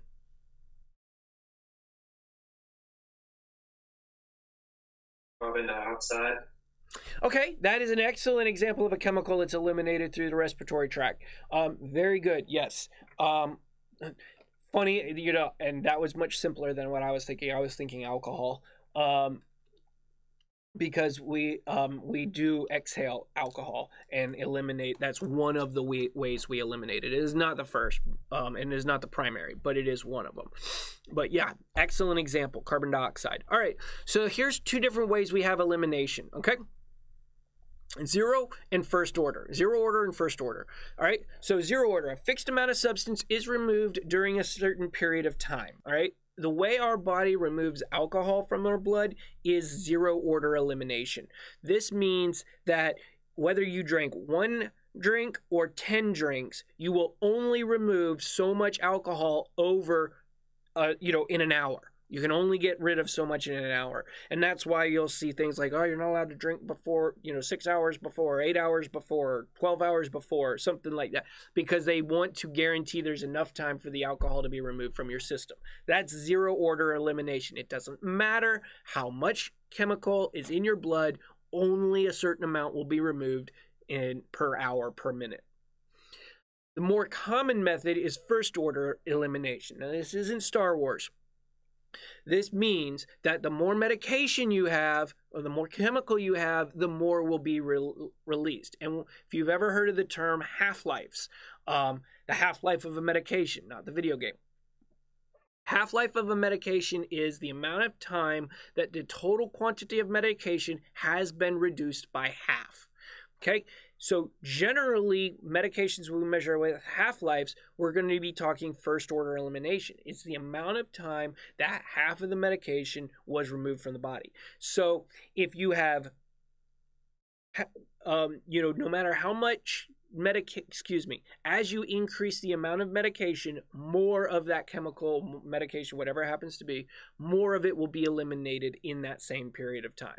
So when you're measuring the half-life, say you want to measure the half-life of nitroglycerin, which I believe is like 6 hours, but that means that in 6 hours, half of what you gave will be there. Now, and in, 12 hours, a quarter of what you initially gave will be there, and half of it will go away in each of those windows. So an example would be if you gave 1 milligram, which is a ridiculous quantity, if you gave 1 milligram of nitroglycerin, well, 6 hours later, they're going to have half a milligram. If you had given 10 milligrams of nitroglycerin, well, 6 hours later, they're going to have 5 milligrams. So you see the amount eliminated increased in the same amount of time because the amount of the medication increased. So first order, as the amount increases, the amount of elimination increases. Zero order, set amount, set rate, no change. This much will be eliminated in an hour, period. Oh, look at that. Half-life. Okay, so any questions on half-life and zero and first order elimination? Somebody ask some questions.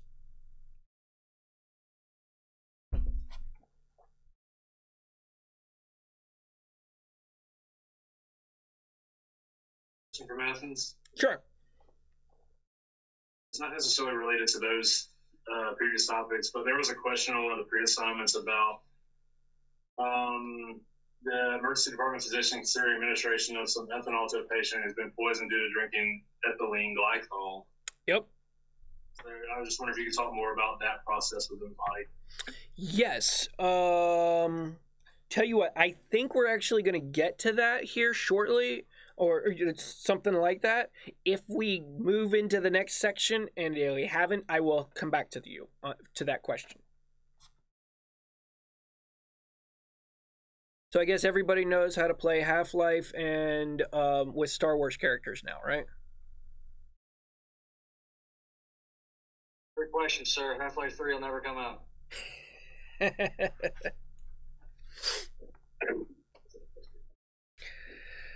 All right. Does that make sense to you guys?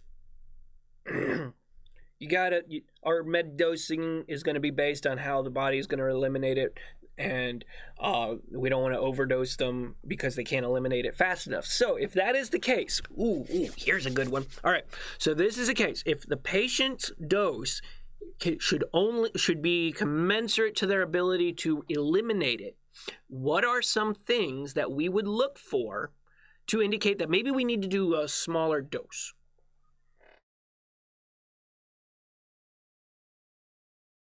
Renal failure. Renal failure is a good one. That's a very... CHF, you don't want to overload them. Okay.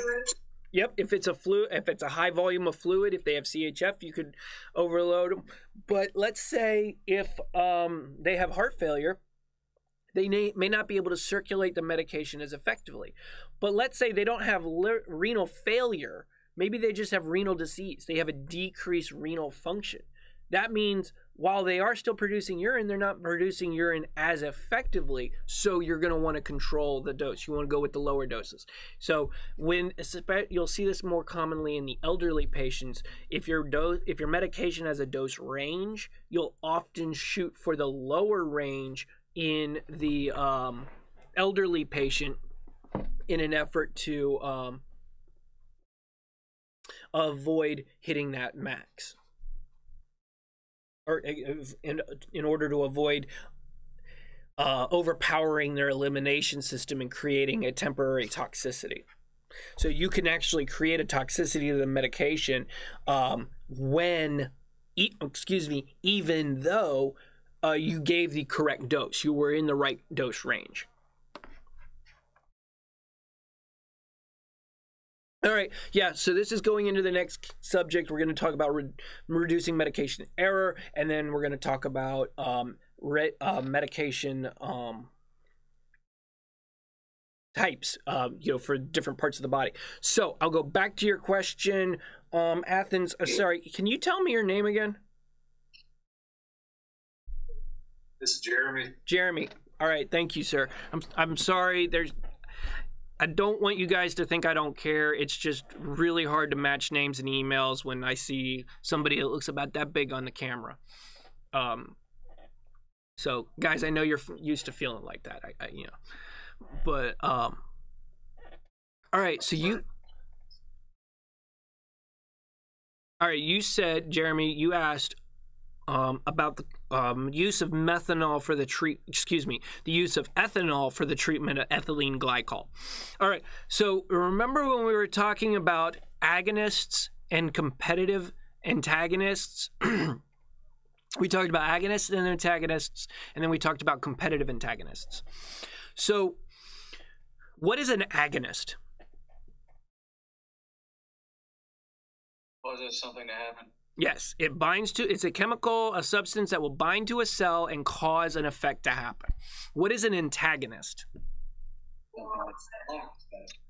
So binds to the cell, but prevents an action from happening or prevents another medication from going there. So an example would be opiates will bind to receptors to the muscarinic, the opioid receptors, in causing the analgesia, but then you can give Narcan that'll bind to the same receptors and in a competitive manner, preventing the opioids from doing so, but also preventing the cells from doing anything, or the receptors from doing anything. So that's an example there. Now, we understand that ethanol, with ethyl alcohol, the kind of alcohol we consume in drinks, will bind to receptors in our brain and alter our brain function, cause it functioning as a depressant. It actually works as a stimulant in low doses, but then in higher doses, it becomes a depressant.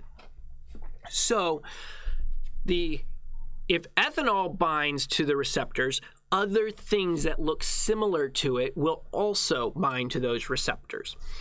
Ethylene glycol, ethylene, and ethanol are very, very similar chemicals. I'm not going to worry about drawing it out. It's not that big of a deal. But basically, one has an alcohol group attached to it, and the other has a sugar group attached to it. But it still has the same two-part carbon structure, the ethyl structure. So ethylene glycol will bind to the exact same receptors that ethanol will bind to.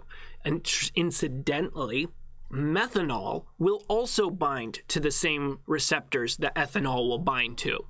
But because the receptors like the two-carbon structure of the ethyl group better than the ethyl with the sugar group, or the single structure, methanol is just a single carbon structure. Because it likes the two carbon structure better, ethanol has a higher affinity to those receptors.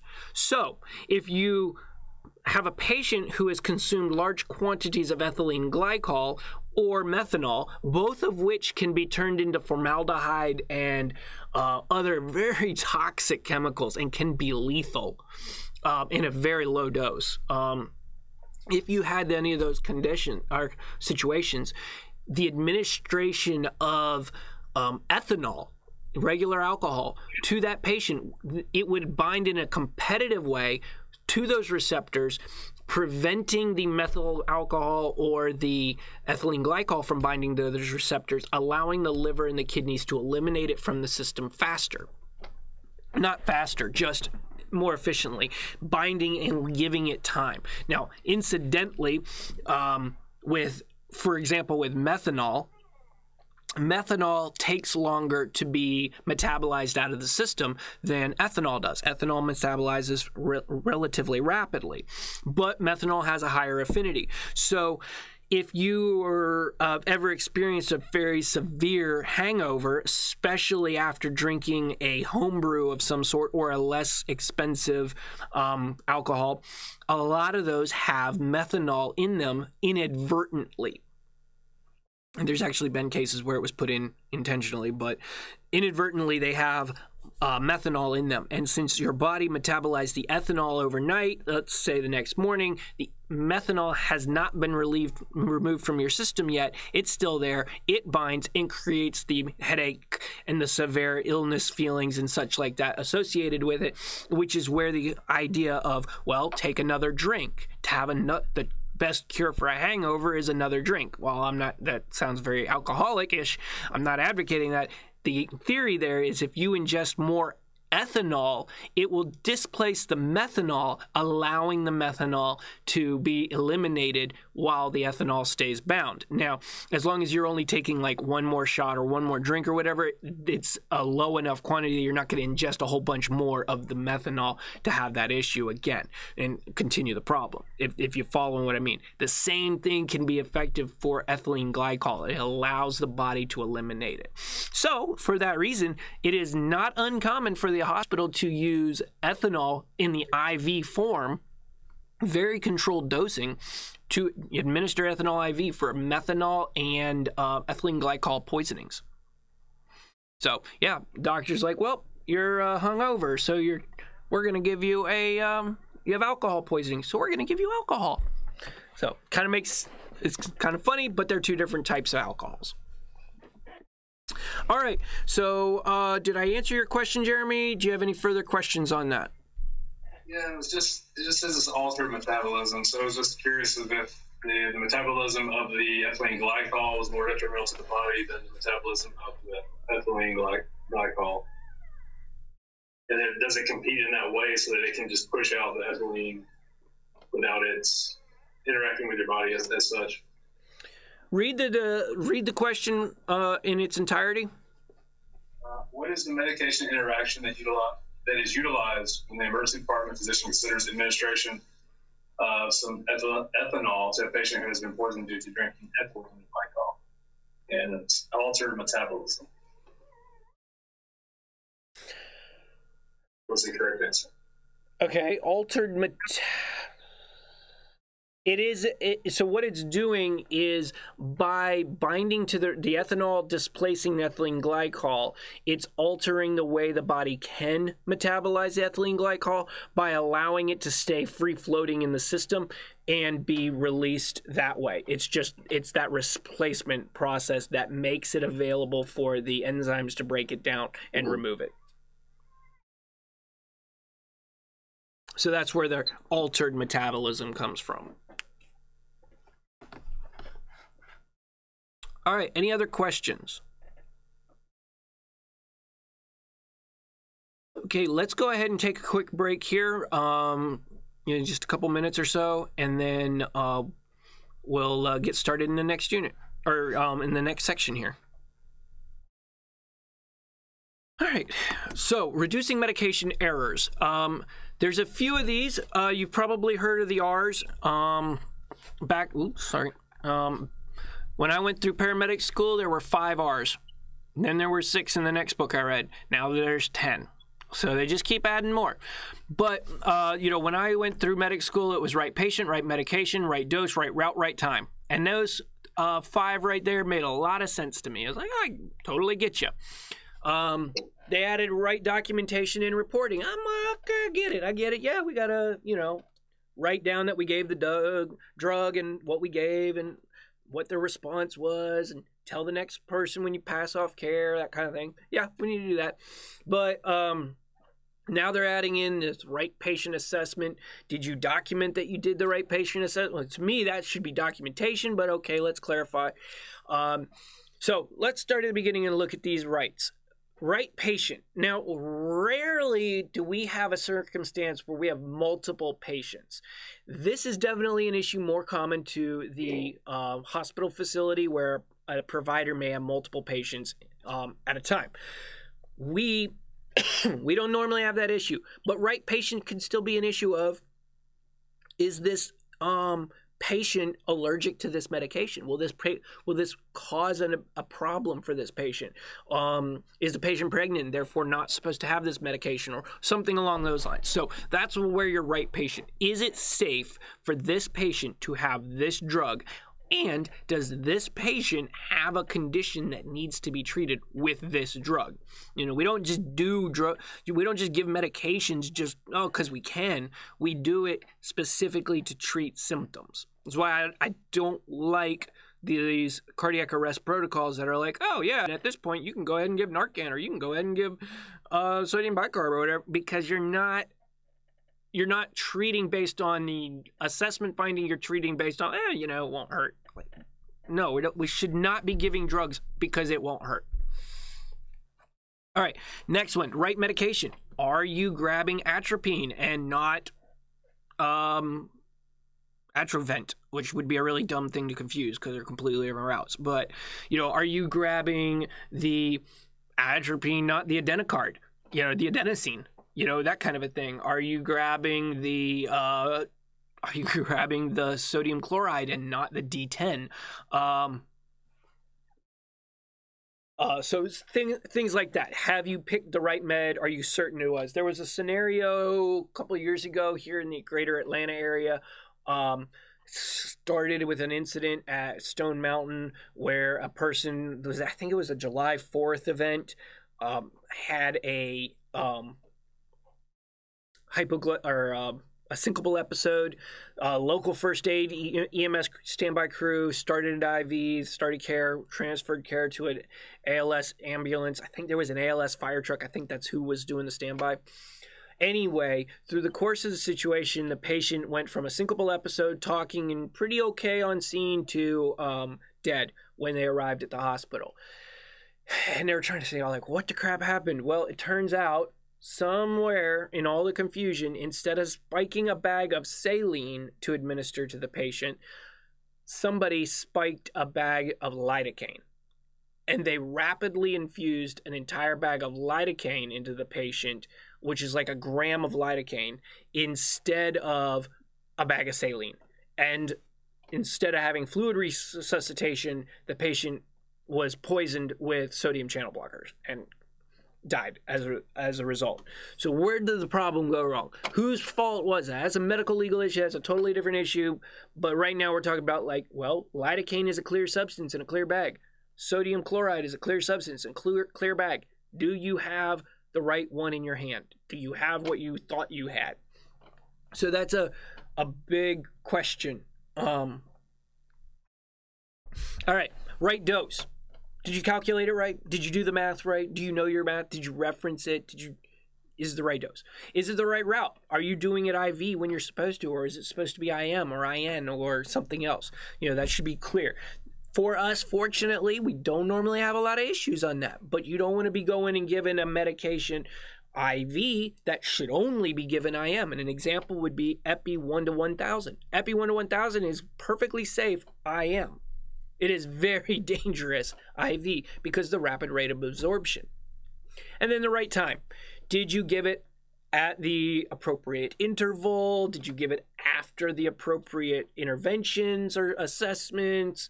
Did you give it fast enough and not wait too long? Like an example would be don't wait forever for an anti-epileptic like Versed on a seizing patient. Like they're seizing, Give them the med, stop the seizure. Don't wait 15 minutes before you give it just because you wanted to see if the seizure would stop.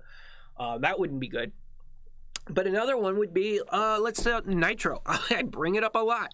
It is an incredible medication, but can also be dangerous.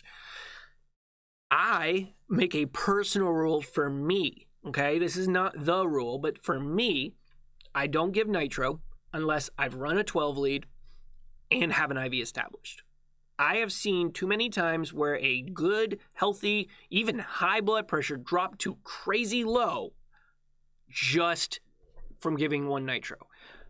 I want to run the 12 lead, find out what's going on. I want to have the IV just in case their pressure starts to drop. Like, that's just me. Now, most protocols will say you need to run the 12 lead first. Some say you need to do an IV first. And the 12 lead's not important.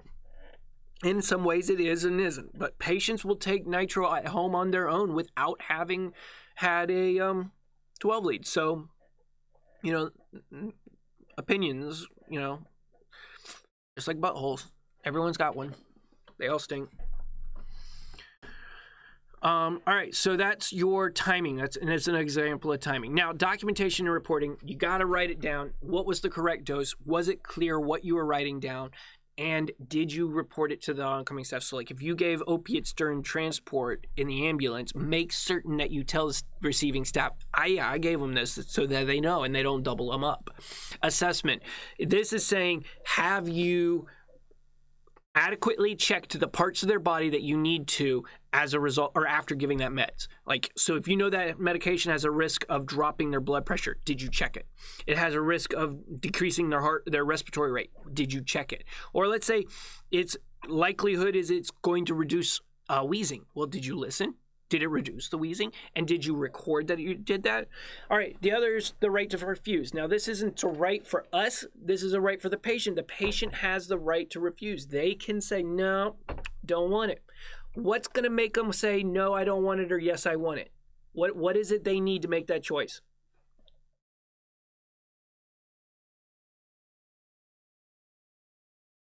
Informed consent. Well, that is informed consent, but what do they need to make that choice? What do they need to be informed of? What the medication is going to do and the risk if they take it or don't take it. Yep. What is it we hope the medication will do? What is it that are side effects of the medication if they do take it? What is the expected outcome if they don't take it? Yep, that is what it takes to get informed consent. All right, and then the right evaluation. Are we transporting them to the right location to be treated afterwards? And then, have they been educated? Have they been informed? This is how you do it. This is definitely a question that's going to be far more common to patients being prescribed routine medications, daily prescription kind of things, not so much what we're dealing with. But those are out there. Definitely know these R's. All right, so a nice thing is we don't often get verbal orders. We don't often get over-the-phone orders. Occasionally we will. We will call in or, seeking medical control or whatever. When you receive it, you're writing down what the doctor tells you. It's like, yes, I am prescribing, or she's saying, yep, you can get the refusal or don't get the refusal or give this med. You write it down and then you read it back. Okay, so I'm supposed to give this much med in this route. And they're like, yep, and okay, good. Definitely read that back. Repeat it back to them. Make certain that you understand and that it's clear. When you're going to give the medication in the back of the truck. You've been talking, oh, hey, I think this patient needs Zofran, blah, blah, blah. Well, you're about to get it. Call it out. I'm giving Zofran 4 milligrams. I'm giving Zofran 8 milligrams. Make it clear, not just quietly to yourself. Say it out loud. Even if everybody else in the truck has absolutely no idea what it is you're talking about. It doesn't matter. You said it out loud, and that hearing it will often help clue you in, like, wait a minute, no. This is diphenhydramine. I needed the ondansetron. Oh, crap, I've got the wrong vial. Like, that's what will clue you in that you have a problem. So call out the med name, read it, say the dose. This is how much I'm getting. Label syringes, we don't normally have to do this too much because we don't often keep medication in multiple syringes. But if you were to draw up several syringes, say like, okay, my meds are in the truck, I'm going to draw them up and bring them in to give to this sedation patient or whatever. make certain that you've labeled those syringes so that there's no confusion as to which one's which. Like you'll see flight crews do this when they're going to do a rapid sequence intubation. This one's the etomidate, this one's the sucks, that kind of a thing, and it'll be labeled. Bring patients' meds to the hospital. That way they don't have a confusion. There's different policies and procedures on this. I do a lot of this. Bring them with me. That way the staff can look at them. Sometimes the patient will, nope, they already got it in the system. All right, fine. Patients don't want you to take it. Fine. You know what? If I leave it at their house, there's less of a chance of it getting lost and a much less of a chance of them saying I stole it, which unfortunately has happened way too many times. Not to me. Nobody's ever accused me of stealing it, but it's happened in the industry way too many times. We talked about reference. Do you have a question? Is that a question or a cough? Oh. Okay. So we've talked about reliability of your reference sources. Make certain that you're getting your doses from the right location. You're not getting some bad info on the dose. And then have your partner or have somebody else in the truck confirm it. You're like, look, I'm going to give Zofran 4 milligrams. This is 2 milligrams per milliliter. So here's 2 milliliters. Boom. I give the whole thing. Like, yep, sounds good. Your partner may not understand or know what that dose is, what the dose for that med is or what that med does, but they know how to do math. And they can be like, dude, that's not 4 milliliters. That's, 2 milliliters or that something like that. Or like, dude, that's not 2, that's 4 milliliters. Don't give the whole thing. That kind of a thing. Confirm the dose. Have somebody look over your shoulder. In the words of my dad when we were doing construction projects, have somebody agree with you when you're wrong. So here's some common documentation errors. Again, not super concerning for us because we don't write things down or receive from another shift kind of a thing. And most stuff is typed now, but never put the 0 after the decimal. Unless there's another number after that 0, never have trailing zeros. Never end with the 0. So if it's 4 milligrams, it's 4. It's not 4.0 because 4.0 could look like 40 really easy. Same with the 0.8. Always have a leading 0 in front of a decimal. So it's 0.8, not 0.8, which sure looks like 8 at a glance. So you can see some of these things, MSO4, MgSO4, they're morphine or mag sulfates. Sub-Q could get confused with sublingual. Again, some of those not such a big concern simply because we don't do it as often. I've even seen subcutaneous written as SQ, not SC. So that might help too. But again, it's not, we don't write things out like this as much, but it is things to keep in mind. All right, so now we're going to get into the body systems of the heart. Body systems and medications affecting them. It's actually not a very long segment, so we'll do it after lunch and then start into our med administration after that. So let's go ahead and take lunch now, and we're going to plan to come back at 12:50 Eastern time. Any questions? I'll sit here for a minute if people have questions.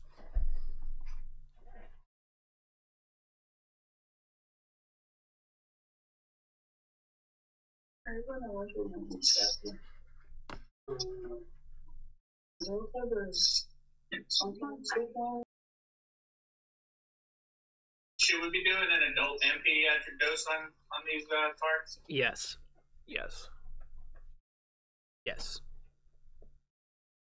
Yes, do the adult and pediatric dose.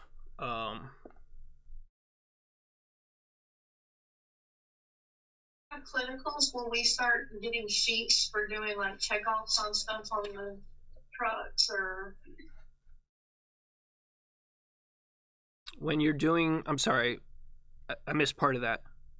When we do clinicals, like when we have this upcoming lab day, yes. Are we going to get sheets to start doing skills on the truck or not yet after this lab day? So your skills on the truck will only start, well, are you talking about lab skills or are you talking about clinical skills? Yes, both if you want to go through both. Okay. Explain how that's going to work. So, All right, so let's talk about drugs that are going to affect the nervous system. There's a number of different ones. Now, what we're going to talk here is more specifically classifications, categories of drugs. I will cite specific examples, but this is not intended to be an exhaustive depiction of all of that, you know, of every drug that we will see.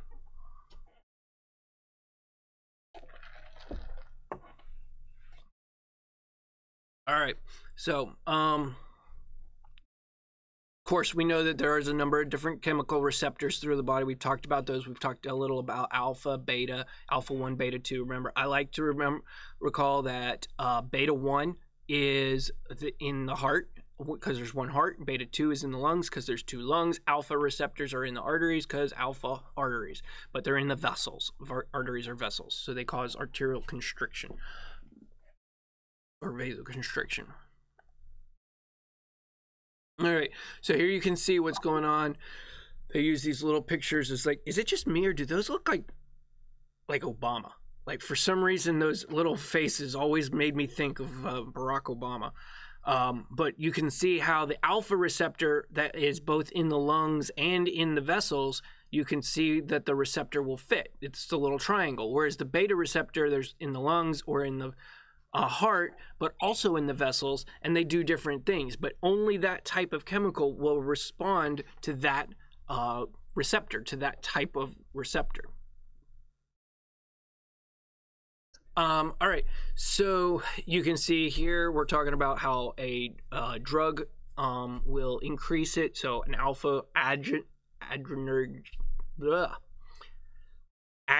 an alpha agonist will speed things up, speed up heart rate, speed up contraction, such like that, dilate the respiratory tract, and so on and so forth. But it will cause also can cause vasodilation in that sense. But the alpha properties that we will see, what we will see is while beta properties cause vasodilation, alpha will cause vasoconstriction. But the vasoconstrictor receptors in the arteries are far more potent than the beta receptors. So like if you give a patient epi where it has alpha and beta functions, the beta function will do far more. Did I say that? No, the alpha function will be more powerful and overcome the dilation. So you'll actually get the vasoconstriction from the epi. So so this is just oversimplifying it, I think, or over-explaining it at least. All right, so yeah, already kind of talked about those. So here's some examples. Neosynephrine. Anybody recognize neosynephrine?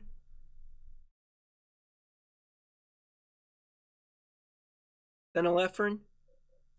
Very common decongestant medication, like Afrin, stuff like that. So it also is used for blood pressure treatments and, you know, as a vasoconstrictor and such, but it can be used for a decongestant. So dopamine is an alpha and a beta, depending on the dose. So that's the interesting thing about dopamine, is in low doses like 2 to 5 micrograms per kilogram per minute, dopamine is going to work in the kidneys and retain fluid, reduce urine production. But when you go up to doses of like 5 to 12 micrograms per kilogram per minute, it's going to cause increased contractility in the heart. But then when you go up to say 12 to 20 micrograms per kilogram per minute, you're going to have vasoconstriction. So it's going to have beta properties in the lower doses, but it's going to have alpha properties in the higher doses.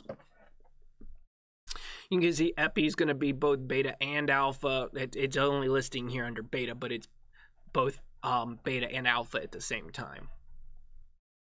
Albuterol, isoproterenol. We don't see isoproterenol very much, mostly because it was way too powerful. Same with procainamide. These were drugs that are very effective at what they do, so much so that they can cause a lot of damage if used incorrectly.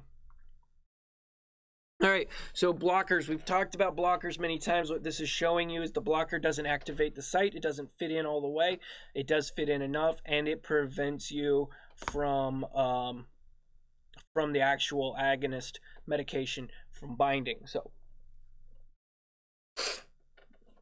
a silly depiction on how that works. So, what we would call that would be a sympatholytic.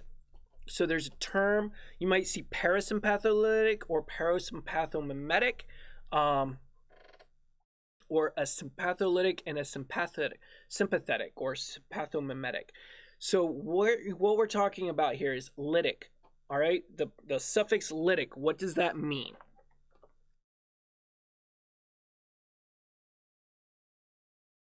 Macon. What does the suffix lytic mean?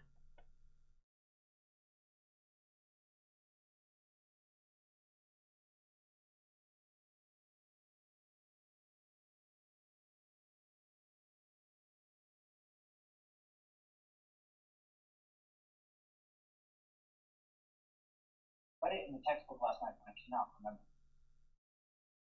Okay. Think of another word that has lytic at the end.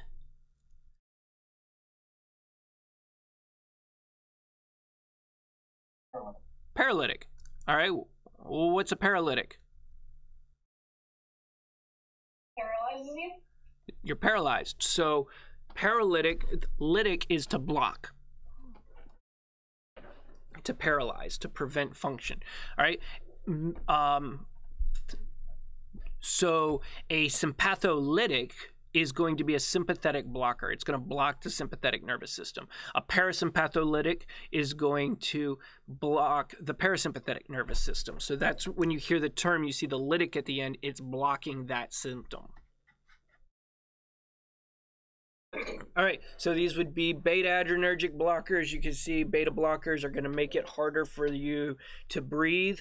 They're actually going to cause the bronchial constriction or prevent the albuterol or the epi from getting in there and actually dilating the bronchioles. So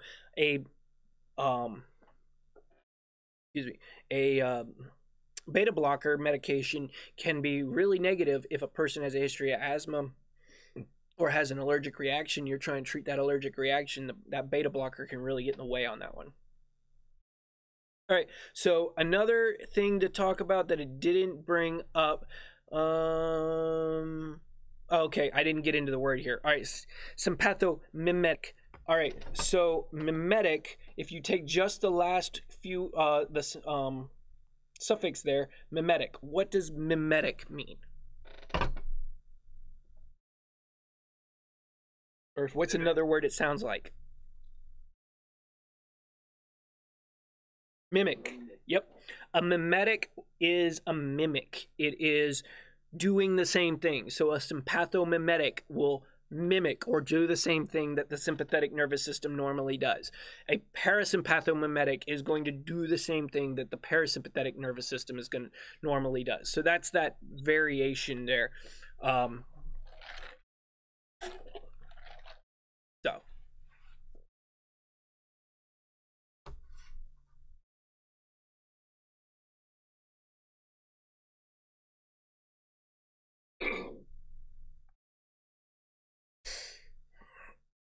All right. All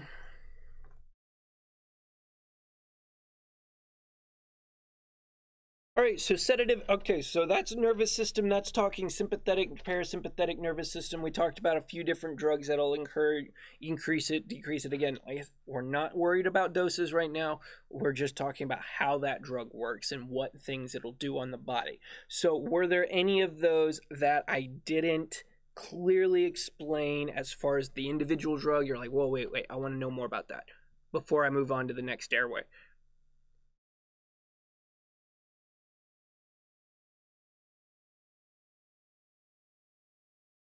Good, Conyers?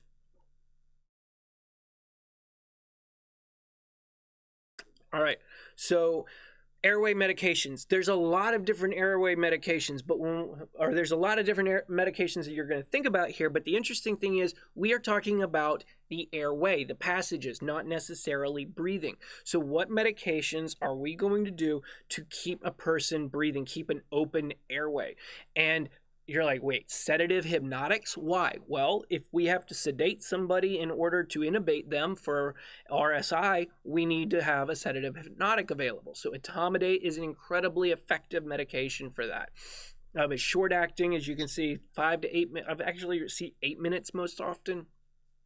But 5 to 8 minutes, as you can see, it starts working in 30 to 60 seconds, very quick onset from an IV administration, and it doesn't have a lot of issues.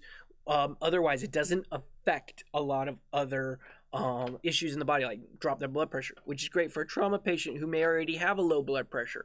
So it's really useful for that.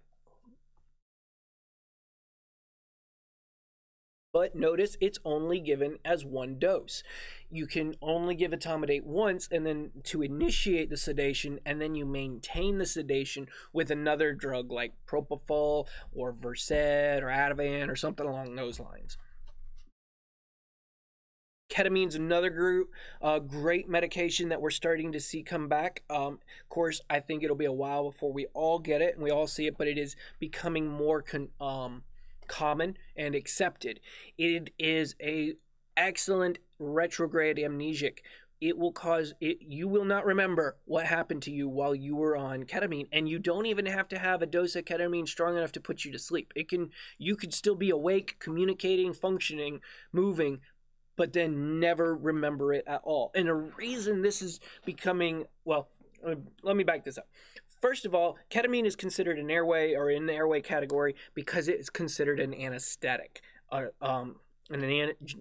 Used to be used in general anesthesia. It was used to sedate you for surgery. Like it can knock you out. In smaller doses, it doesn't knock you out so hard and just keeps you, creates the amnesia. Well, there was a big concern with it for a while because patients who would come out of general anesthesia from it under heavy doses would have what's called emergent terrors. They would become incredibly violent and aggressive as they came out of those terrors. Now, I have a couple of other opinions of what might have been going on, and I don't know if it's 100% ketamine's fault because those conditions weren't as commonly reported under recreational use, which is the other big issue with ketamine. It had a huge recreational following. It was called Special K, horse tranquilizers, vitamin K, things like that, because it was a very potent sedative hypnotic, both sedative and hypnotic, like tripping kind of stuff. And there's some really crazy things that you can learn about with overdoses on ketamine and people whose drug experience, people using ketamine and never being the same afterwards, like quote unquote, never coming back from it. There's some wild stuff out there that's well documented. So all of that together really concerned people. So it was removed from the market. They stopped using it as a general anesthetic and it went over to veterinary completely, and that's where the horse tranquilizer concept came from. But of course it'll still knock a person out. Now we're starting to see it come back. A lot of people are like, I don't want veterinary medicine, horse tranquilizers. Okay, well, that's fine enough, but it can make it so you don't remember the injury. You don't remember the pain and the suffering that followed. And the reason this is coming about is they found that the majority of PTSD memories and issues are not the result of the incident and the pain, or excuse me, they're not the result of the initial injury, but a result of the pain during immediate care and treatment, whether that's transportation to the hospital or exams at the hospital or something like that. Through studies with pediatrics and in the military, that's what they found, was that most PTSD was the result of that pain post-incident, not the actual moment of the injury. And so the thought here is if we can induce amnesia during the treatment process, plus it calms them down, relaxes them, it makes them very mellow, we improve their general well-being and feeling during the incident, but then they'll have no memory of that pain so that it won't be able to haunt them and come back as PTSD. So, but you can see some of the issues here. You can use it for maintaining blood pressure and heart rate, but it also causes ICP to go up, which for the most part isn't a big issue unless your patient has a head injury, and then you don't want to use it. I know several departments here in the local West or Georgia area, west of Atlanta, are using it for elderly orthopedic injuries. So like hip fractures, pelvic fractures, dislocated hips, things like that. Very effectively for that. All right, benzos, again, we talked about sedating them with etomidate or ketamine, but then maintaining the sedation with benzos like Versed or Ativan, things like that. It takes a lot of these meds. These meds are very effective for stopping a seizure. They're very effective for calming you down, like a tranquilizer of some sort, like for anti-anxiety. But it takes a lot of these meds to knock you out and maintain sedation. So that's a negative on this part. Also, a lot of them, nearly all of them, are pregnancy class D, meaning we know they can cause harm to the fetus. If I'm remembering correctly, it is of biggest concern during first trimester. It's not so much of a concern later in pregnancy. All right, but let's say you give too much Versed or Ativan, too much of a benzo. What's that going to do? Well, those benzos are going to, we said sedate them. We're trying to knock them out, put them unconscious. But it can ultimately reduce their respiratory drive. Not the way an opiate does, but more in they're so sedated, they're not protecting their airway, and they may not be breathing adequate. If they're not protecting their airway, kind of like the person with obstructive sleep apnea, their tongue's blocking the airway, they can't breathe adequately through it, but they're too asleep to wake up and know it. Another issue would be they are more prone to vomit. In fact, the majority of the patients who are going to die from a benzodiazepine overdose, including something like Xanax, are going to die from vomiting and aspirating on their vomit. They suffocated in their own vomit while they were asleep. That's what's going to kill people. It's very rarely the actual toxicity of the benzo. So that's what we want to watch out for, maintaining those airways and such. But let's say we gave too much. Well, there's a couple of different options. First and foremost, what did I just say the biggest concern, and please answer this, what is the big concern of overdosing on a benzo? I just said it. Airway management. What is the first thing we get taught? Right. So if the patient's not maintaining their airway because we gave them too much of a sedative, while that is very irresponsible and should never be our modus operandi, that is not what we should be intending to do. All we have to do is maintain the airway. Let's be careful here, is just maintain that airway. Keep it clear, keep it open, keep them oxygenating. There's no reason to reverse the effects. Now, if we're talking like this person has taken like 3 whole bottles of Valium or Ativan pills or something, and it could cause toxicity in their brain. Okay, that's a little bit of a different story, but most of the time we're just going to maintain their airway and keep them breathing because they're quiet, they're calm, they're asleep. Yeah, we might have to sit there with our hands on them the whole time, holding that airway open or dropping OPA or NMPA, but we just maintain the airway. We're all good. There are some cases, though, where you would want to use flamazanil. Flamazanil is a chemical that reverses the effects. It is to benzos what Narcan is to opiates. It will reverse the effect completely.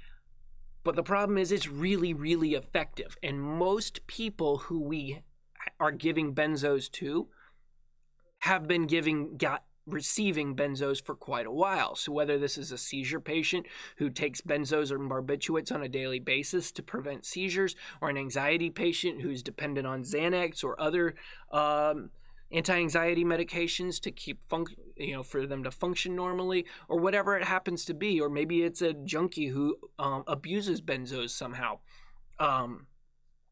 These patients, were we to give flamazanil to them, we would block all of the benzo receptors. We would prevent all effects of benzo in their body. And if they have been taking benzos long enough to become dependent on those benzos, now You've blocked them all, you've removed it, and it puts them into an immediate withdrawal scenario. Kind of like we talk about alcohol withdrawals and opiate withdrawals, where they have seizures and sweating and tachycardia and can have a heart attack and have a really rough time of it. That's what we're talking about here. These people would go into full-blown seizures and withdrawals in a matter of minutes, and there's nothing that will stop the seizure, because the only thing that we could give to stop seizures is more benzos, but we've already got flamazanil, also known as Ramazicon, on board, and you're not going to stop it.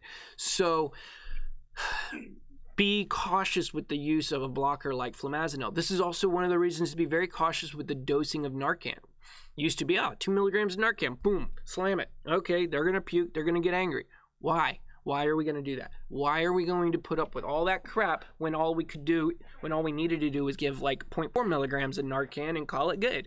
And okay, they're breathing, but they're still sleeping. Well, don't have to listen to them lie now.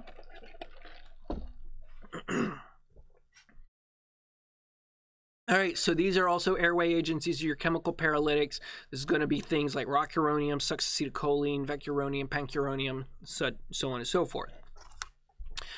Succinylcholine is what's considered a depolarizing neuromuscular blocking agent. Depolarizing neuromuscular blocker. It will bind to the acetylcholine receptors, the nicotinic receptors at the muscle sites. We've talked a lot about acetylcholine in these receptors. We even saw the video where they were being activated. It will bind to those receptors, cause them to fire, cause the muscle to contract, and then remain bound without releasing, which means the muscle will not receive a second signal, so it will not contract again. So they will go flaccid in a matter of a few seconds. When they do this, the entire body will contract in a wave-like pattern very, very quickly as each signal gets, or each muscle gets activated. And it is quite impressive because they get stiff. Sometimes it looks a little like a seizure, but it's all the muscles contracting at the same time, and then they go completely flaccid. And normally what they'll do, like flight crews or people doing RSI will watch the jaws. When did the jaw become relaxed again? And then it's done its job. Here's normal acetylcholine, causes the muscle to fire and then gets reabsorbed and then gets fired again. Well, here we have a neuromuscular blocking agent, and it's binding and staying bound to these receptors, preventing the acetylcholine from causing an action. Now, succinylcholine lasts about 8 minutes. It's very short. It's used a lot in our RSI because it's not going to be there for very long. Although a lot of places are moving away from it. They're wanting to use things like ROC or VEC, something that's going to keep them paralyzed for a while, because most of the time if we're intubating somebody, we're not intubating them for 5 minutes or 8 minutes. We're going to have them intubated at least for a couple hours, if not a couple of days. So why give them something small? Give them the ROC. Give them 45 minutes, an hour and a half worth of paralysis, and then you don't have to worry about them bucking the tube or moving during a CT or an X-ray or something like that. The big issue with that, the big thing to keep in mind with this, though, is that a paralytic is not a sedative. A paralytic will stop muscle function, but it in no way inhibits brain function. So they have to be given in concert with each other. You have to give the sedative first and then the paralytic. If you give the paralytic first and not the sedative, the person will be completely paralyzed, including their diaphragm, completely unable to move or breathe, and 100% conscious and alert of what's going on, at least for the next 4 minutes until they pass out from suffocation. But you have to sedate them first. You have to maintain that airway, you have to maintain that breathing, and then maintain that sedation for the duration of the paralysis. Otherwise, that's straight up torture. And if you ever wonder why we used to do RSI on the trucks and now we don't see it very often, it was because of this right here.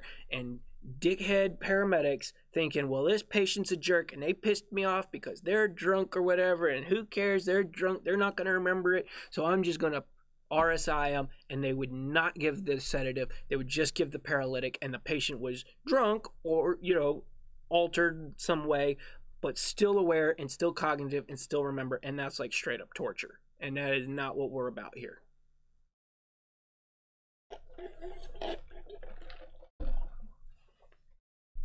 All right, so because of the muscle contraction, it can cause the hyperkalemia. It can release a lot of potassium from all the muscles because every muscle cell's firing at the same time. It can cause bradycardia because it stiffens the muscles in the neck, which cause a vagus nerve stimulation and cause the heart rate to go down. And then the malignant hyperthermia is another big one to worry about because it can create an internal body temp going up as the muscles contract and increase their body temp. And word I'm looking for, metabolism. All right, Zemuron, which is rocuronium, or vecuronium, which is norcuron. These are several other medications. When it says short duration, that's, I think it's like 30, 45 minutes, whereas Vec is like 90 minutes, I think, up to 90 minutes. So when these bind, they work a lot like Sux does, except they don't cause the fasciculation. They bind to the receptor without triggering the muscle contraction, and that's it. They just straight up bind, prevent muscle contraction, and the patient goes flaccid. Again, you must sedate them first. Now, occasionally we will use these class of meds, and we'll see more about them in a little bit, but these are often used for maintaining airway, especially your corticosteroids and such, in order to relieve swelling in the throat, like after a allergic reaction. But you can also use bronchodilators like albuterol, or you could use epinephrine, which is does all of those things. Epi can be inhaled as a racemic epi, or it can be injected, or it can be done IM.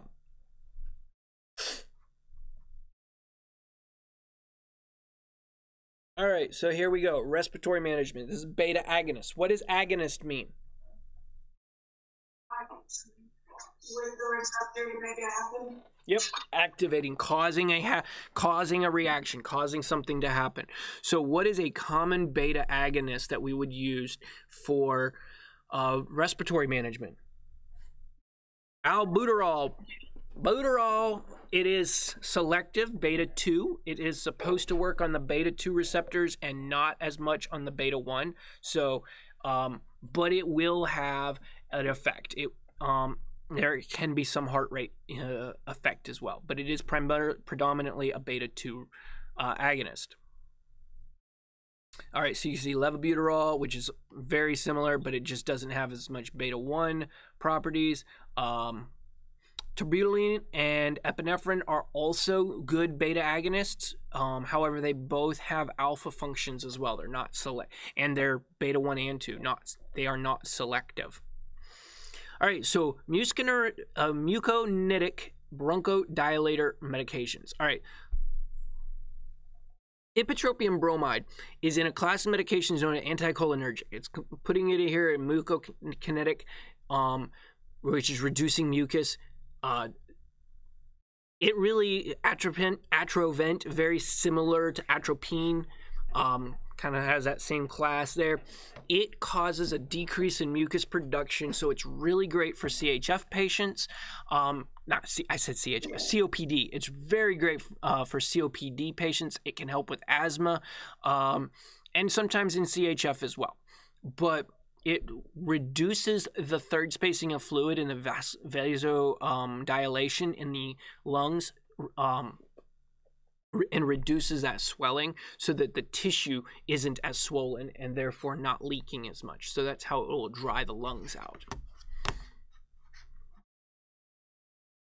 All right, I mentioned corticosteroids last time, or in the part about airway as far as reducing inflammation. Corticosteroids like Solumedrol, Decadron, prednisone, cortisone, things like this. These can be used for any part of the body to reduce the inflammation. That's why they're like, oh, my knee hurts. Okay, we'll give you a steroid shot.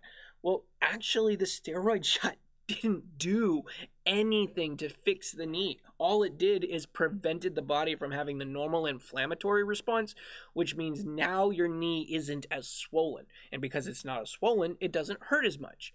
That's why it doesn't hurt. But the damage, whether that's a stretched ligament, torn meniscus, whatever it happens to be, that damage is still there. You didn't fix it. This is why, if you've ever heard of it happening amongst high school students, it's a big no-no, is my understanding now. But students would get a, they would be like, oh, I'm, whatever. My knee hurt, football player, high school football player. I'm supposed to go to college on a scholarship, yada, yada. My knee hurt. Well, here, we'll let you finish the game. Give you a steroid injection in your knee. Pain goes away. I'm good to go. But they keep on playing, and they keep on tearing up that tissue. We're going to use it on the other side of the body, in the lungs, to reduce that swelling so that we can allow airflow to go through. Because while the swelling might be there for treatment, it's kind of got to have airflow, or it don't matter if it gets treated or not. So we use it to maintain that airflow. Now, it's important to remember that because it's an immunosuppressant, because it's an anti-inflammatory, it will make you more susceptible to get sick. So you want to be very cautious with the dosing on this. You don't want to give the patient too much, and you don't want them to be on it for a long period of time.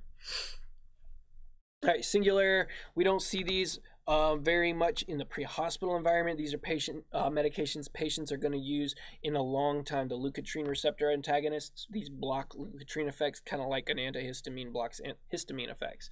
So singular, there's long-term asthma or COPD.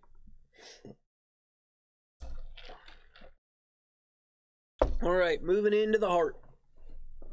So there's a number of different medications that we're going to come across with the cardiac system. The majority of them are intended to fix arrhythmias. So an arrhythmia is an abnormal rhythm, or a dysrhythmia is an unhealthy rhythm. Excuse me, arrhythmia, not necessarily abnormal, but it's missing the rhythm. The rhythm is off. So a dysrhythmia is that in an unhealthy way. So most of them are going to work by blocking channels. And the Von Williams classification, it's 1 through 4. There is some literature will say a 5th classification, but the 5th classification is a generic, like all other catch-alls. So that's why some places say it's 1 through 4, others say it's 1 through 5. But Von Williams classification groups will discuss the different channels that are being blocked. So remember, if we talked about this the other day in in A and P. You know what? This is going to get a little tough. This is going to get a little nerdy. So before we dive into this, go ahead, take a quick break, and stretch your legs and come back ready to learn. I don't think we got many people back in class yet. No, we don't seem to. But we got things to do, places to be. So let's get started. All right, so you can see here, there's the 5 phases of cardiac cell activity. Cardiac cycle, these were the phases that we talked about with the sodium channels, the sodium and potassium exchange, and the pumps.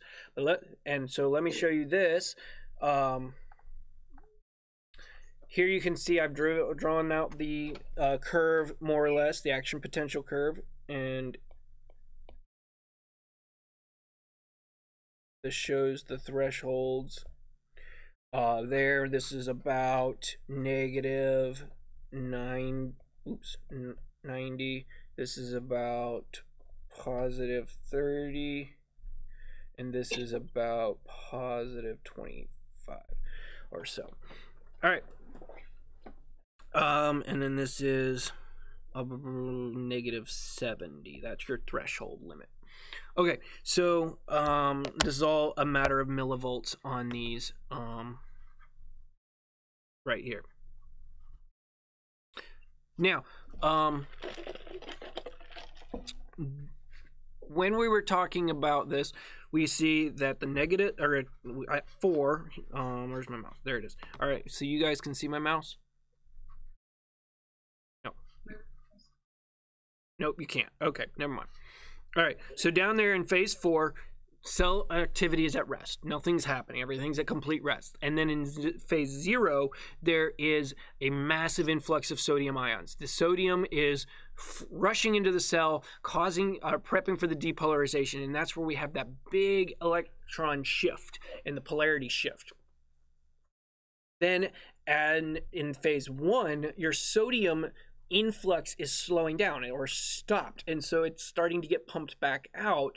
But as the sodium was coming in, the potassium is starting to move out. So now it's exchanging, and you're getting that little bit of a drop there. So the sodium influx has gone down, but the potassium outflow has gone up. So the potassium going out wants this action potential to go down, but the sodium coming in wants it to go up. So it would look, it would go in somewhat like this kind of a direction, where it would want it to keep going with the sodium, but the potassium leaving wants it to go like this. And so instead we get this black line here where it runs in the middle. Well, it'll only run that way for a while, and so we call that phase 2, and that's where calcium's coming in, but potassium is still leaving. Eventually, calcium has done its job and is not bypassing the potassium, and so it starts to fall off the curve over here. And when you start to fall off that curve in that relative refractory period, some of those potassium and sodium channels are starting to change direction, and then all of a sudden all the sodium gets pumped out really fast and potassium's flowing in very fast, and it resets back to the resting phase, back into phase 4 again. And so that's the whole potential. But so you notice this whole process is a matter of sodium moving in and out, potassium moving in and out, and calcium moving in and out. So for that reason, go back to our PowerPoint. So for that reason, we see a that the von Wildebrandt classification of, why can I not think? All right, that's why the classification of antidysrhythmics are going to be based on the ions that they block, or the channels that they block. Now, it doesn't say oh, there, I skipped it. Apparently, I went too far. So there's that drawing that I tried to draw, but didn't have some words on it. All right, so class 1, antidysrhythmics. This is going to slow sodium. So if you slow sodium flow, you're going to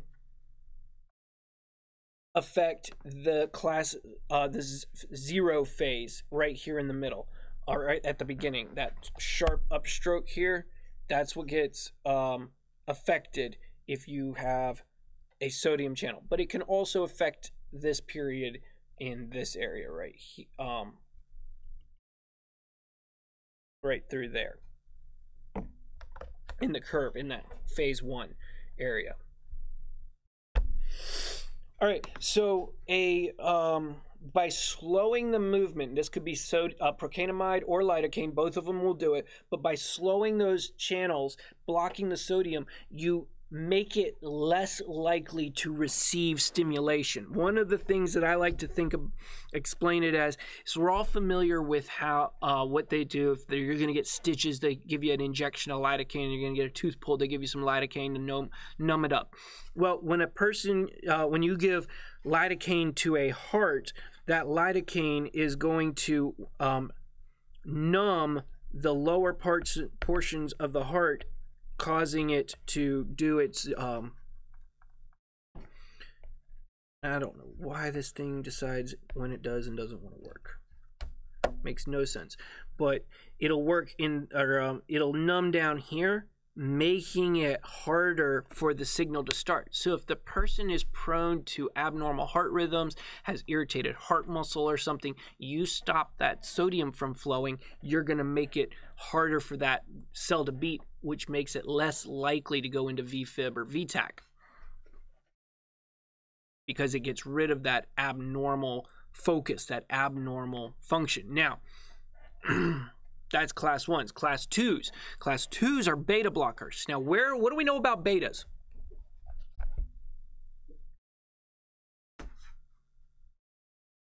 Relax muscle. Okay, they can relax muscle.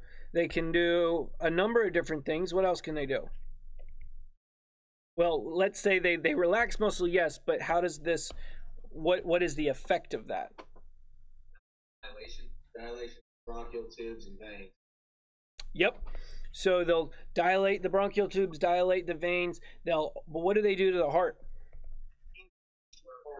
So beta receptors will increase heart rate and contractility, whereas alpha receptors will not, or excuse me, whereas beta blockers will do the opposite of that. They will decrease contractility, they will decrease cardiac rate and function, and they will play a huge role in reducing cardiac output. So that's why beta blockers are a very common blood pressure medication, because by preventing the heart from beating hard and fast, it can lower blood pressure,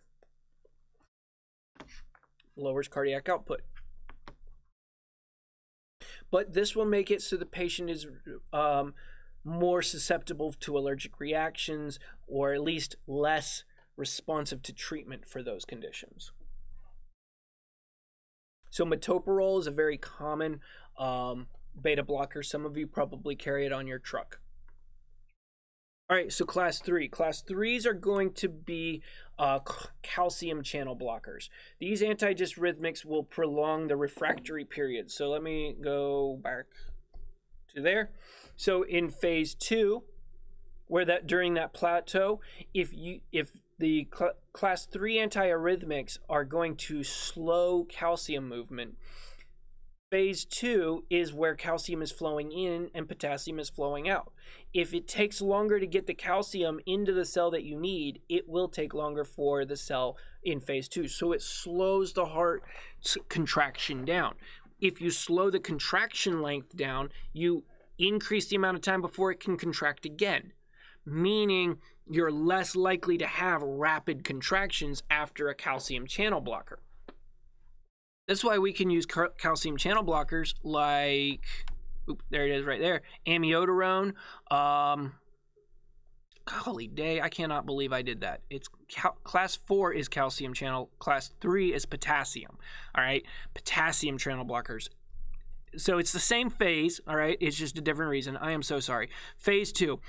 Still in phase 2, in that plateau region there, potassium channel blockers, the potassium is leaving the cell, right? I was trying to say it earlier. Potassium leaves the cell during phase 2. That's what maintains that plateau. Well, if you slow the release of potassium, you will, again, take longer for the potassium, excuse me, for the cell to reset, for it to be able to fire again. So amiodarone is going to do that. The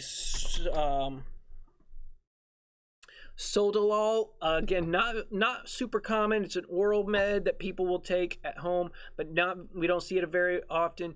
The amiodarone, though, interesting thing about amiodarone specifically, while it is considered a class 3 and it is a potassium channel blocker, it actually has beta and sodium functions as well. It'll block beta and sodium receptor channels as well, not just potassium. So it is something to remember that it does a lot, but it is primarily going to block the potassium flow. All right, calcium channel blockers. I already kind of talked about it. These are class 4. Again, they're at class phase 2 of your heart contraction, of the cell depolarization, I mean. By blocking calcium flow, it makes the muscle work longer. If you can't get enough calcium in there to cause the contraction, it's going to take longer for the contraction to happen, which is going to slow the heart rate down, which means you can't have super rapid heart rates. This is why cardizem, a very common and powerful calcium channel blocker, is used to treat arrhythmias like AFib and aflutter, because you can, by slowing the contraction time, taking longer, less contractions can happen per minute, you can get rid of, you can treat things like AFib RVR, rapid ventricular response, so very fast AFibs. All right, verapamil, cardizem, diltiazem. We don't see verapamil again. It's an excellent drug. It's super powerful, which means it can do a lot of damage if you give it wrong.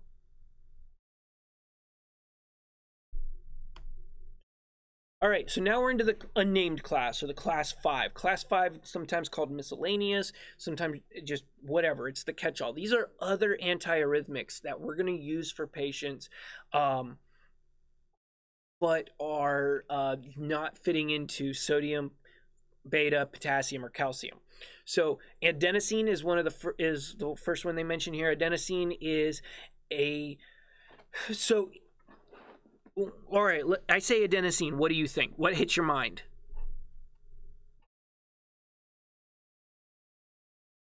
Say it again. SVT. SVT. Okay, so you're thinking the drug adenosine is used to treat SVT. Very true. Yes, it is. Anything else that we've learned about or talked about that sounds like adenosine or makes you think of when you hear adenosine? Triphosphate. Yes, sir. Adenosine triphosphate, ATP. Adenosine, the medication, is very much the same chemical that is needed to make ATP. So it can be used and very quickly by the cells. It basically produces a whole lot of ATP in that cell.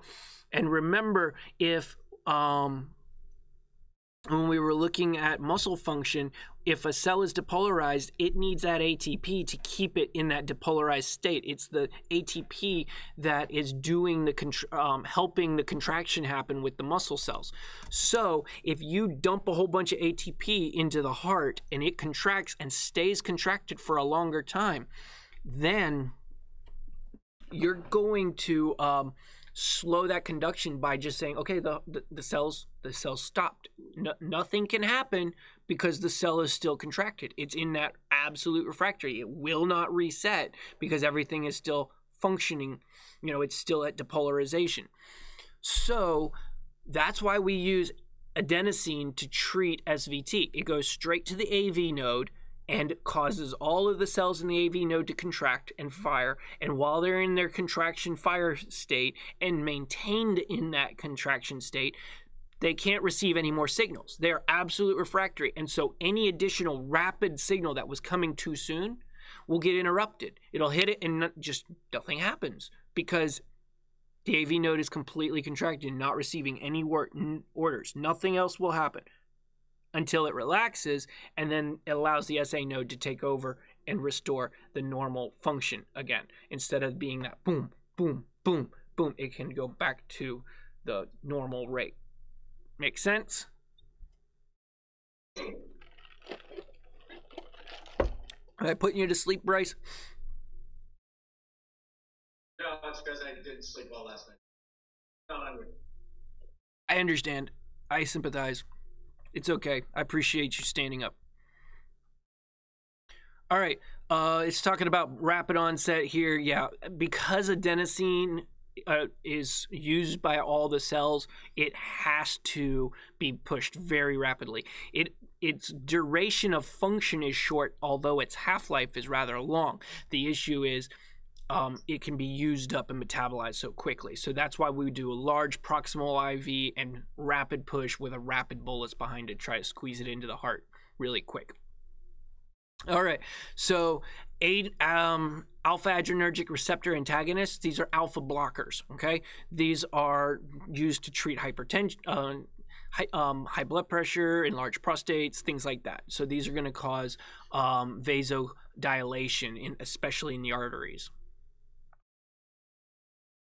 Catapress was experimented for a little while to see if it would work and found to be very effective in helping the treatment of emergency CHF situations. So instead of putting nitro under their tongue or Lasix in their blood, you could put Catapress under their tongue, and it seemed to be very effective at helping with the treatment by dilating the respiratory arteries out and reducing that pulmonary pressure, the blood pressure in the lungs. All right, ACE inhibitors is another, this is not an antiarrhythmic. This is a blood pressure medication, angiotensin converting enzyme inhibitors, ACE, ACE, angiotensin converting enzyme. Now, if you remember from my talk on the RAAS, renin-angiotensin aldosterone system, the way the kidneys function to retain fluid so when you're dehydrated, well, Angiotensin converting enzyme converts angiotensin 1 to angiotensin 2, which then stimulates the release of aldosterone, which then says retain water. Well, if you have an ACE inhibitor, you can't make angiotensin 2, which means you can't make aldosterone, which means you can't retain the water, which means the water just gets urinated out. So that'll dehydrate you. That's why one of the very common causes or common side effects of ACE inhibitors like lisinopril is a dry cough. People are like, oh, I have a dry cough. Well, it's probably because you weren't hypertensive due to being too much water in your blood. Now, the side effects are life-threatening angioedema. Well, while I can't fully explain the details here, the unique thing with ACE inhibitors is they will cause the fluid shift into the facial tissue, like the tongue, the mouth, but predominantly the tongue. And the tongue, there's a picture on page 649 in your textbook that shows extreme angioedema. And you can notice that her face is not swollen. Her lips are not swollen. Her tongue is swollen. Now that tongue is so swollen, if you want to look at it, 649, that tongue is so swollen that she would lose that airway. She has no oral airway, and if it was continuing to the swell to the posterior of her throat, it would occlude the airway back there. So that could be a real medical emergency. And this isn't a situation that antihistamines are necessarily going to fix. I know somebody was asking me the other day about it and said that they'd had a patient with it, but the patient had no history of an ACE inhibitor or of taking lisinopril. Now, I would be curious if there were any other ACE inhibitors that they were taking, and I couldn't name all of them. Nobody's expecting you to memorize all the ACE inhibitors right now. But I think you should recognize at least lisinopril simply because it's so common. All right, so atropine, another cardiac medication. Atropine, anticholinergic, it will bind to the acetylcholine receptors in the heart. Now, earlier I mentioned that acetylcholine receptors are on the muscles and our skeletal muscles and cause contraction. Well, because the heart is involuntary and does not need a nerve signal to fire, it's going to fire on its own, the acetylcholine receptors in the heart do the opposite. Instead of causing them to contract, it prevents contraction. So if the vagus nerve, which is a cranial nerve, runs down to our heart, is activated and releases acetylcholine, it binds to the SA node and prevents the SA node from firing at a normal rate. This would cause your bradycardia to be induced, so heart rate's less than 60.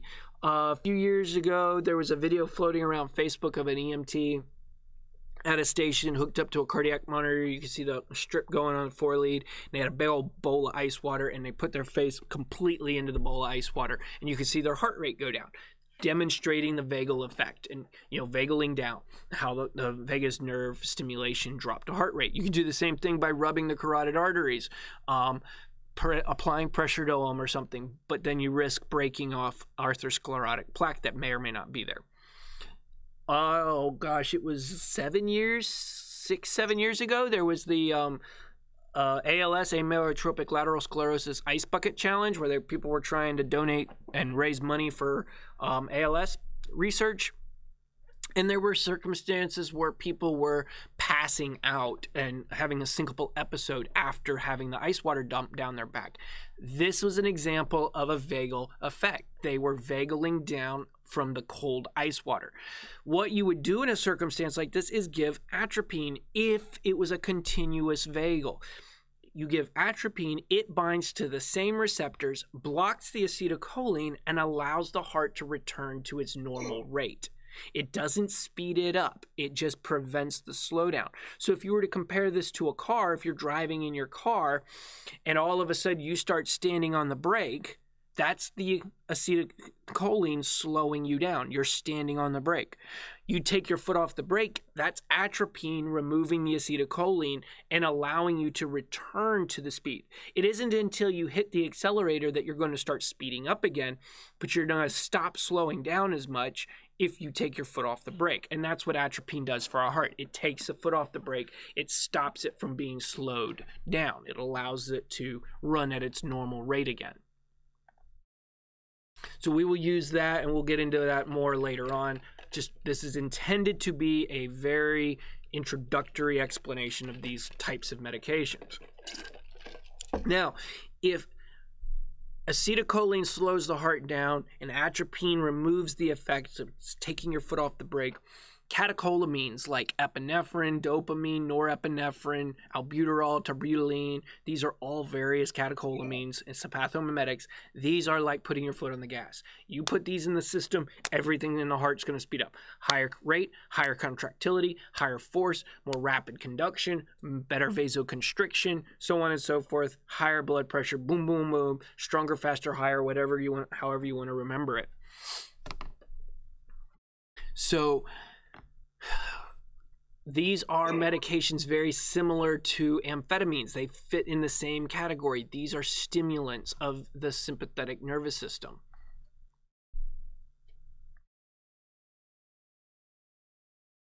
This is why you can see phenylephrine again. Amphetamines, albuterol, phenylephrine, and cocaine. They're all in the same category here. Phenylephrine, commonly sold as Afrin nasal spray. This is why people can get addicted to Afrin nasal spray, because it is, in effect, a stimulant like methamphetamines are. Now, it's not as potent, it's not as damaging and dangerous by any means, but it still can be addictive. All right, so we already mentioned epinephrine several different times. All right, so norepinephrine. If you might remember, I used back in Patho, which was only a couple weeks ago, I used an example where I described the difference between when your body uses norepinephrine and when your body uses epinephrine. What was that example? What was that analogy I used, or description?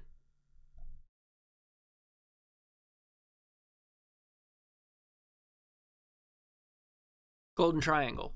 Y'all being quiet again.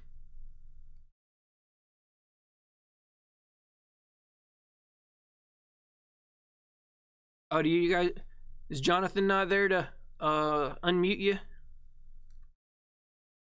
No, sorry. I need to go. That's all right, slacker.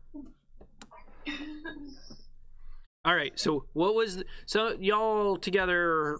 Individual, whoever's got it, what was the example I used to explain the difference on how our body needs norepinephrine versus when it needs epinephrine?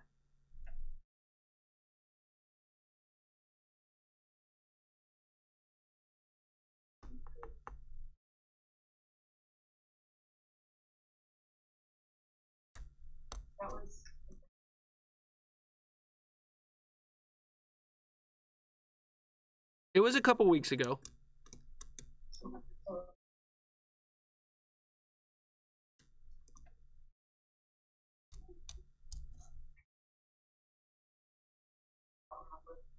I don't remember. Yeah. All right, so any of the other sites remember? Is it when you said the spider?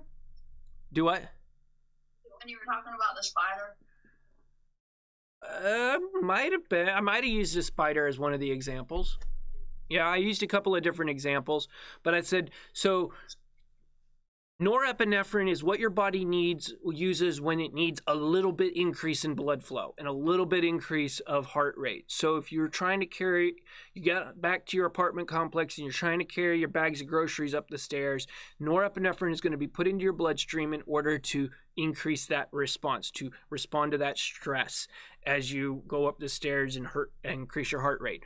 But you get to the top of the stairs and there's some freako top of the stairs with a knife standing there waiting for you. Now you're going to freak out, you're going to FTFO, and epinephrine is going to be dumped in your body, and now you're ready to run. So norepi is the low response that handles the day-to-day, moment-to-moment, let's increase heart rate a little bit. But epinephrine is the big guns response when you have the complete fight-or-flight syndrome going on. We can use norepinephrine, also known as Levophed, as a vasoconstrictor to increase contractility and constrict the vessels to improve blood pressure. So it is it's used to improve blood pressure just like dopamine or an epidrip would. and I just said dopamine. I mentioned it earlier, how it has several different functions. Now, dobutamine, as you can see, it's synthetic. It's very much like dopamine, similar in dosing. However, it's more specific with less side effects. It doesn't have the renal function and focuses more in the heart and the vessels, but we don't see it pre-hospital very often. Milrinone, another very powerful drug, still used quite a bit in the hospital, but we don't see it in the pre-hospital environment. As you can see, given as an IV bolus to improve heart rate and cardiac output.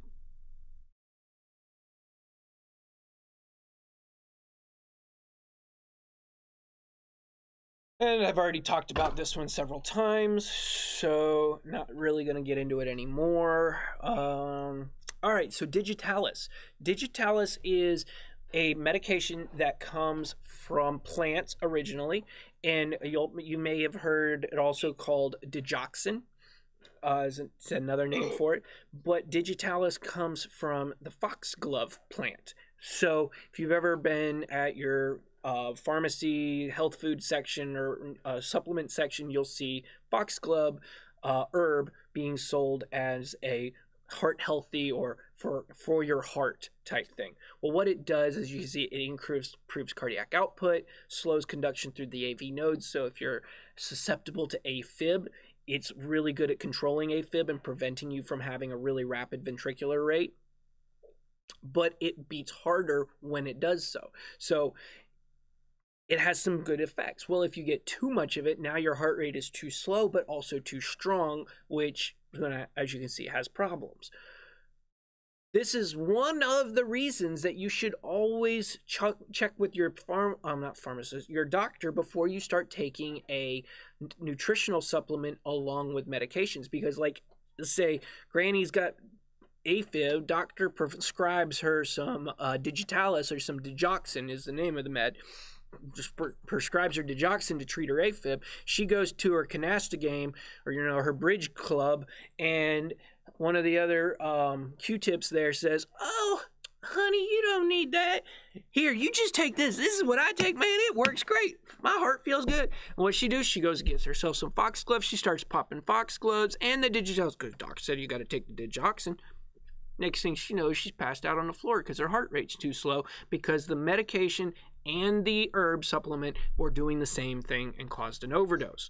So we can see digitalis with a lot of different reactions. Now, digitalis effects, it will change the EKG. And we'll get into that in cardiology. We're not doing that today, but we can actually look for digitalis effect and find out and notice if they've overdosed intentionally or unintentionally on that med. All right, so these are some medications that we may see that are also cardiac, but these are vasodilators. So we treat hypertension and things like that. The most common one would be nitroglycerin. I've said it over and over again. Nitrospid, nitrostat, whether it's sublingual, IV, or transdermal. Sodium nitroprusside. There you go. It's an IV. Don't see that a whole lot pre-hospital. Most of these require a pump. Hydralazine, again, don't see it we don't normally see it in our drug boxes, but a lot of our patients are on it on a day-to-day basis, and it's very common for them to receive at the ER as soon as we arrive, especially when they're having a hypertensive emergency. All right, this is a newer drug to this textbook, and I am not as familiar with this one. But we are in the category of drugs that are going to affect blood clotting. So like we talked about earlier, aspirin is going to, aspirin's one that will fit into that category by smoothing out the platelets. You might get heparins or something like that are Lovenox that will prevent clots from forming and things like that. Diuretics, I went over Lasix when we were talking about the kidney function, but also you could go with mannitol, which is a Osmotic diuretic, again, pulls water out of the cells into the bloodstream, which then goes to the kidneys and is urinated out. Lasix works directly in the loop of Henle. It prevents the reabsorption of potassium into the body, pulling it out of the filtrate, stops that process so that potassium stays in the filtrate, and then the water stays in the filtrate, which means the patient produces a lot more urine.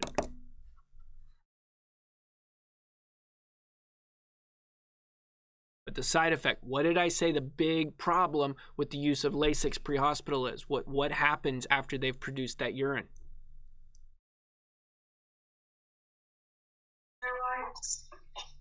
What? Okay, so they produce the urine. What's their electrolyte issue? When you increase the kidney function, then it decreases the electrolytes in the body. Which one?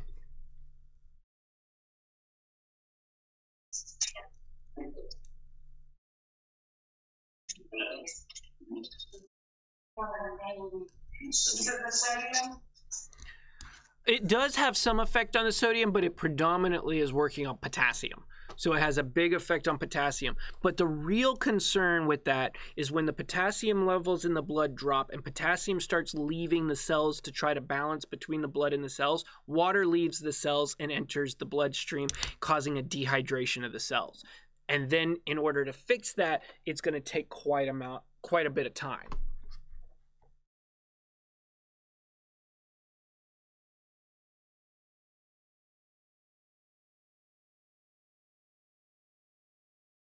All right, so these are a list of various common antihypertensive medications. What I would recommend is that you notice on these lists how most of the drugs will have a very similar end, like captopril, enalapril, lisinopril. Those are all ACE inhibitors. Or you go over here to your cholesterol lowering drugs. They're all going to end in statin, or your beta blockers. This is your labetalol, your metoprolol, and things like that. So notice how they're going to have that similarity of name, and then kind of learn what that suffix indicates, so you can recognize. So you may not know all the names of all of these prescription meds, which I'm not expecting you to do, but if you can recognize the prefix or the suffix on it, then you'll kind of get an idea what it's doing and be able to figure out what's going on. All right, so I already mentioned well, all right, we didn't talk about this. This is blood product administration. These are drugs that we will administer. Patients will, in some cases, we can give blood products, whether that's whole blood or plasma, platelets, something like that. Not as common, so I'm not going to get into it. We don't do type specific, even in the few areas that I've seen where blood products are administered in the pre-hospital environment. They're not typing. They're very generic, like universal donor stuff. Type O blood.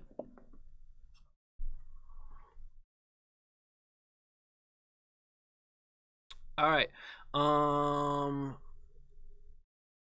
Yeah. All right, so you can have packed red blood. You guys can read on that. That's not a super heavy, important area here, so I'm not going to spend a lot of time on it. But you got packed red blood cells, you got fresh frozen plasma, cryoprecipitate, you got platelets, and you got whole blood. All right, transacemic acid. I brought this up the other day. It's a very unique drug. It's got a lot of studies going on with it. They're trying to find out if it will improve the major trauma patients by reducing bleeding and improve clotting. It's been used for years for the treatment of severe menstrual-related bleeding and with a lot of benefit. Again, this is the current recommendation. It's still being studied. The question is, does it improve outcomes? Well, the problem is you're giving it to patients that were already dying. So, knowing whether they did or didn't die is really tough. Or knowing whether they did or didn't benefit from it can be rather difficult. All right, talked about heparin and Lovenox. What these do is they prevent clot formation. They prevent the fibrin from solidifying clots. Patients on these will bleed more, but they will not break down the clots they already had. Same with Coumadin. Again, not going to break down the clots they already have. Heparin and Lovenox are a gentler med. They're less aggressive. Coumadin is a very powerful med and can be damaging in an overdose very quickly. In fact, in the past, lower doses of Coumadin have been used as rat poison because it would cause the rats to bleed out on the inside.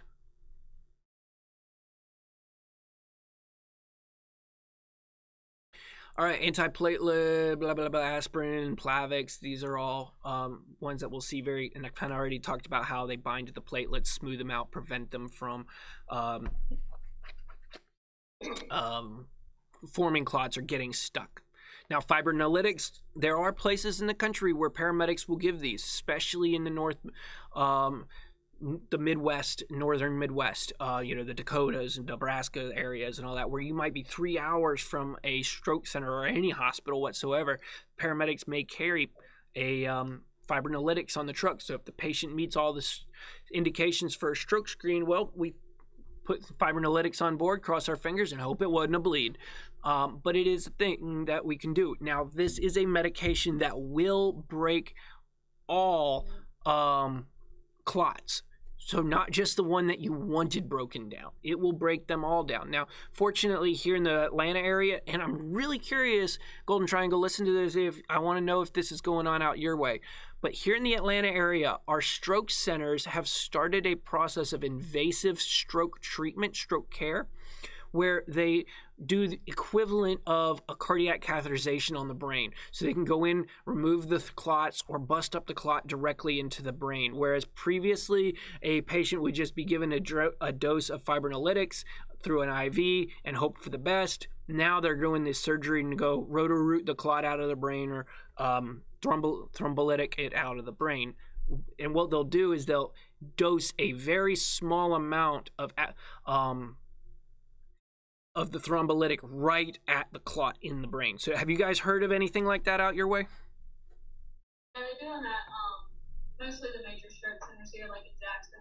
Okay, cool.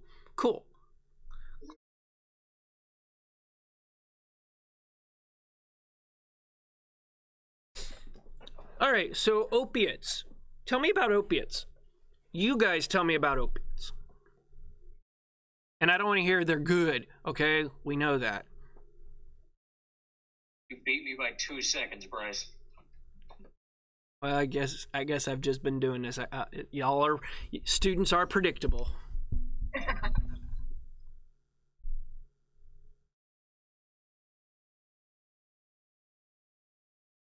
Highly addictive, and they build up tolerance very quickly. They do. How do they work? Conquer the world. Depressant. What was that? What'd you say? Depressant. They are a depressant. They work in the brain. They depress brain function. So they bind to receptors, and that's what causes respiratory depression and neural depression. Not in a psychologic depression, but in a physiologic depresses neural function. So binds to the opioid receptors. All right, morphine and fentanyl, both of these are the most common ones we're going to see pre-hospital. Morphine is a derivative of the opium plant, the opium poppy, which incidentally is almost exclusively grown in Afghanistan, in some parts of Pakistan and such like that. But that area of Asia is where opium is grown. And then heroin is a derivative of morphine that has been refined a little bit. Fentanyl is a synthetic version that is more potent in that it takes less medication to cause an effect, but it's more specific to the opioid receptors that reduce pain perception without having the effects on the heart and on the blood pressure that like morphine would. And of course, we should be fairly familiar with the function of Narcan and how it blocks the effects of opiates and opioids. All right, these are other forms of antagonists that'll work on the brain. So preventing seizures. So Dilantin, they will block the opioid receptors and prevent the seizure activities and things like that. We're going to see these for our chronic seizure patients. Histamine 2. Now, histamine 2 is not the same as histamine 1. Histamine 1 is going to be Benadryl. These are your major allergic reactions. Histamine 2 receptors are predominantly found in the stomach and and stimulate the production of stomach acids. Well, Zantac, ranitidine, these medications right here that you can see, Pepcid, Tegament. Well, you will sometimes see doctors use histamine 2 blockers with along with Benadryl and epinephrine for treating anaphylaxis, because histamine 2 blockers, while they're predominantly in the GI tract, they are not exclusively in the GI tract. And so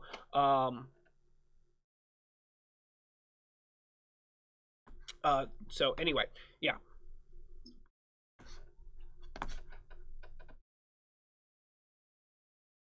All right, I talked about phenigrin earlier. Compazine is another one. I think compazine we're going to start seeing more, especially now that Zofran is starting to catch flack. Zofran was never intended to be a broad spectrum antiemetic. It was specifically designed to treat the nausea caused by chemotherapy, by binding to the receptors in the brain that were affected by the chemotherapeutic treatments, by the cancer treatment drugs, and reversing those effects. It never was intended to be used for every person that has nausea. It has some effects, but I think we will start to see compazine being more commonly prescribed. I'm definitely seeing compazine more common amongst pregnant women for treatment of morning sickness and hyperemesis gravidium.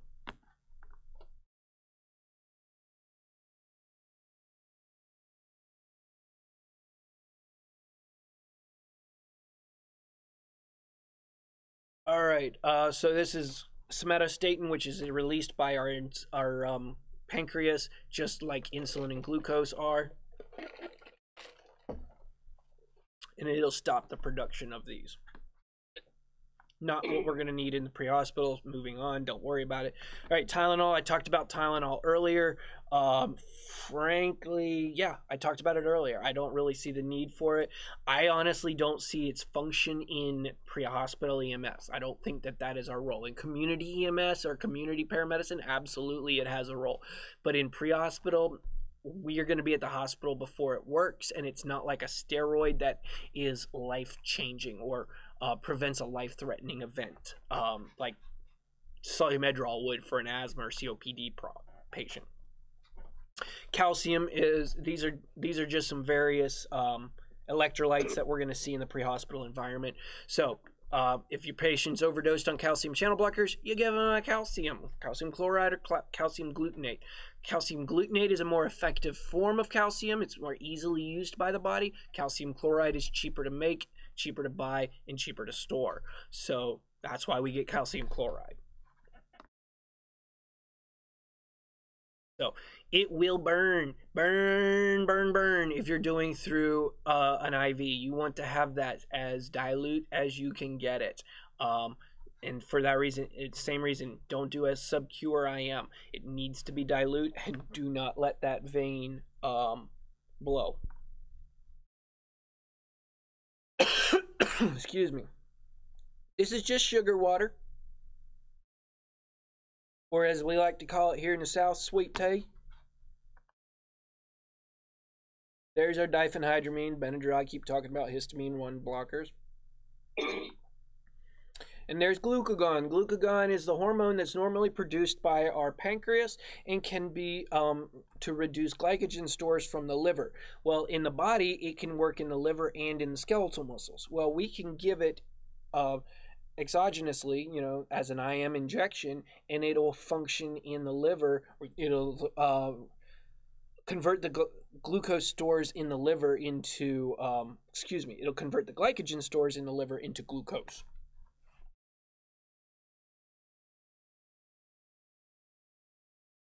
All right, ketorolac, Toradol. So NSAIDs, I think we should have these more often. I think there's a lot of times that I could treat pain with Toradol that I'm reluctant to treat with a opiate. I don't really like feeding the opiate crisis.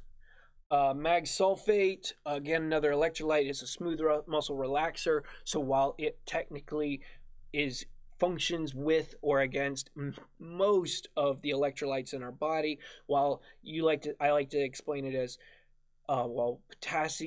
calcium causes increased muscle contraction, magnesium is going to decrease the muscle. It's smooth muscle relaxer, smooths things out.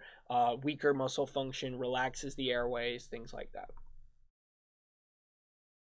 And we talked about sodium bicarb the other day a little bit. This is, bicarb, but it's mixed with sodium, so it's in solution, can go into the body, and then the bicarb will bind to hydrogen, carbonic acid, that whole process. We went into that, I think, a lot.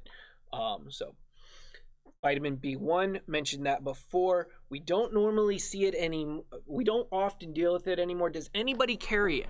I know we got a few different zones.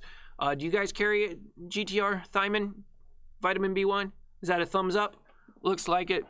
All right, good deal. So yeah, the intention of vitamin B1 is vitamin B1 is a coenzyme that is necessary in the production of ATP in the mitochondria. Without it, you can't get the electron transport chain that we're used to thinking of. So, and you can't get the glycolysis that we're used to thinking of. So when you have a patient who is nutrient deficient, they are not receiving the vitamins that they need, and they're deficient on vitamin B1, glucose will build up in their cells and not be converted into ATP. So they will act like they're hypoglycemic, even though their blood sugar probably is okay, or their blood sugar will appear abnormally low because it's all shifted into the cells, but the cells can't use it due to a lack of thiamine. Thiamine is synthesized in the liver, so when a patient has liver damage, they're less likely to get it, or absorb it properly, and so it has to be injected then. This is why chronic alcoholics, and we're not talking about your college student Thursday night drinker, we're talking about your stereotypical homeless Skid Row. All they drink is alcohol and maybe some potato chips, and their alcohol is clear. They're not drinking beers and malt liquors and stuff. They're drinking hard, like whatever the cheapest, nastiest gin or vodka they can get. They are and the reason I make that distinction is, frankly, if you were to drink a lot of beer, especially if you have any form of taste and you drink real beer like a lager or an ale or a stout, you're going to get nutrients. You could literally live on Guinness. Like, there is a lot of nutrient in there, but I wouldn't recommend it. Now, do what? All I needed to hear. Well, I mean, the Irish were doing it for years. I mean, that's what that was like, oh, you need your afternoon snack? Here's a Guinness. You're like, oh, you're off the bottle, kid? Here's a Guinness. So, well, they couldn't drink the water. The Brits had all peed in it. So, when you have this chronic alcoholic who drinks clear alcohols and doesn't ingest a lot of other nutrients, they're deficient in thiamine. The glucose is sequestered into the cells, fluid is shifted into the cells with it, causing the cells to swelling their brain, because it's all cells, not just muscle and skin cells, so it works in the brain too, swells their brain, causing encephalopathy. We call this Wernicke's encephalopathy because of it's specifically caused by the deficiency of thiamine. So for that patient, if you find them unresponsive or hypoglycemic, you have to give them the thiamine injection first in order to utilize the glucose that they have. Otherwise, you're just going to make their condition worse. If you inject a bunch more D10 or D50, whichever you use, you're just going to cause more sequestering, more fluid shifting, and further altered mental status. So you start with the thiamine injection so they can use what they've got. So it's not the average everyday person who got drunk at the bar alcoholics we're talking about. We're talking about the people who are just, that's the only intake they have is clear alcohols. So that is that. Let's take a break, and then I'll get into some IVs. We're going to start chapter 14 and start talking about some of the dangers and things related to IVs.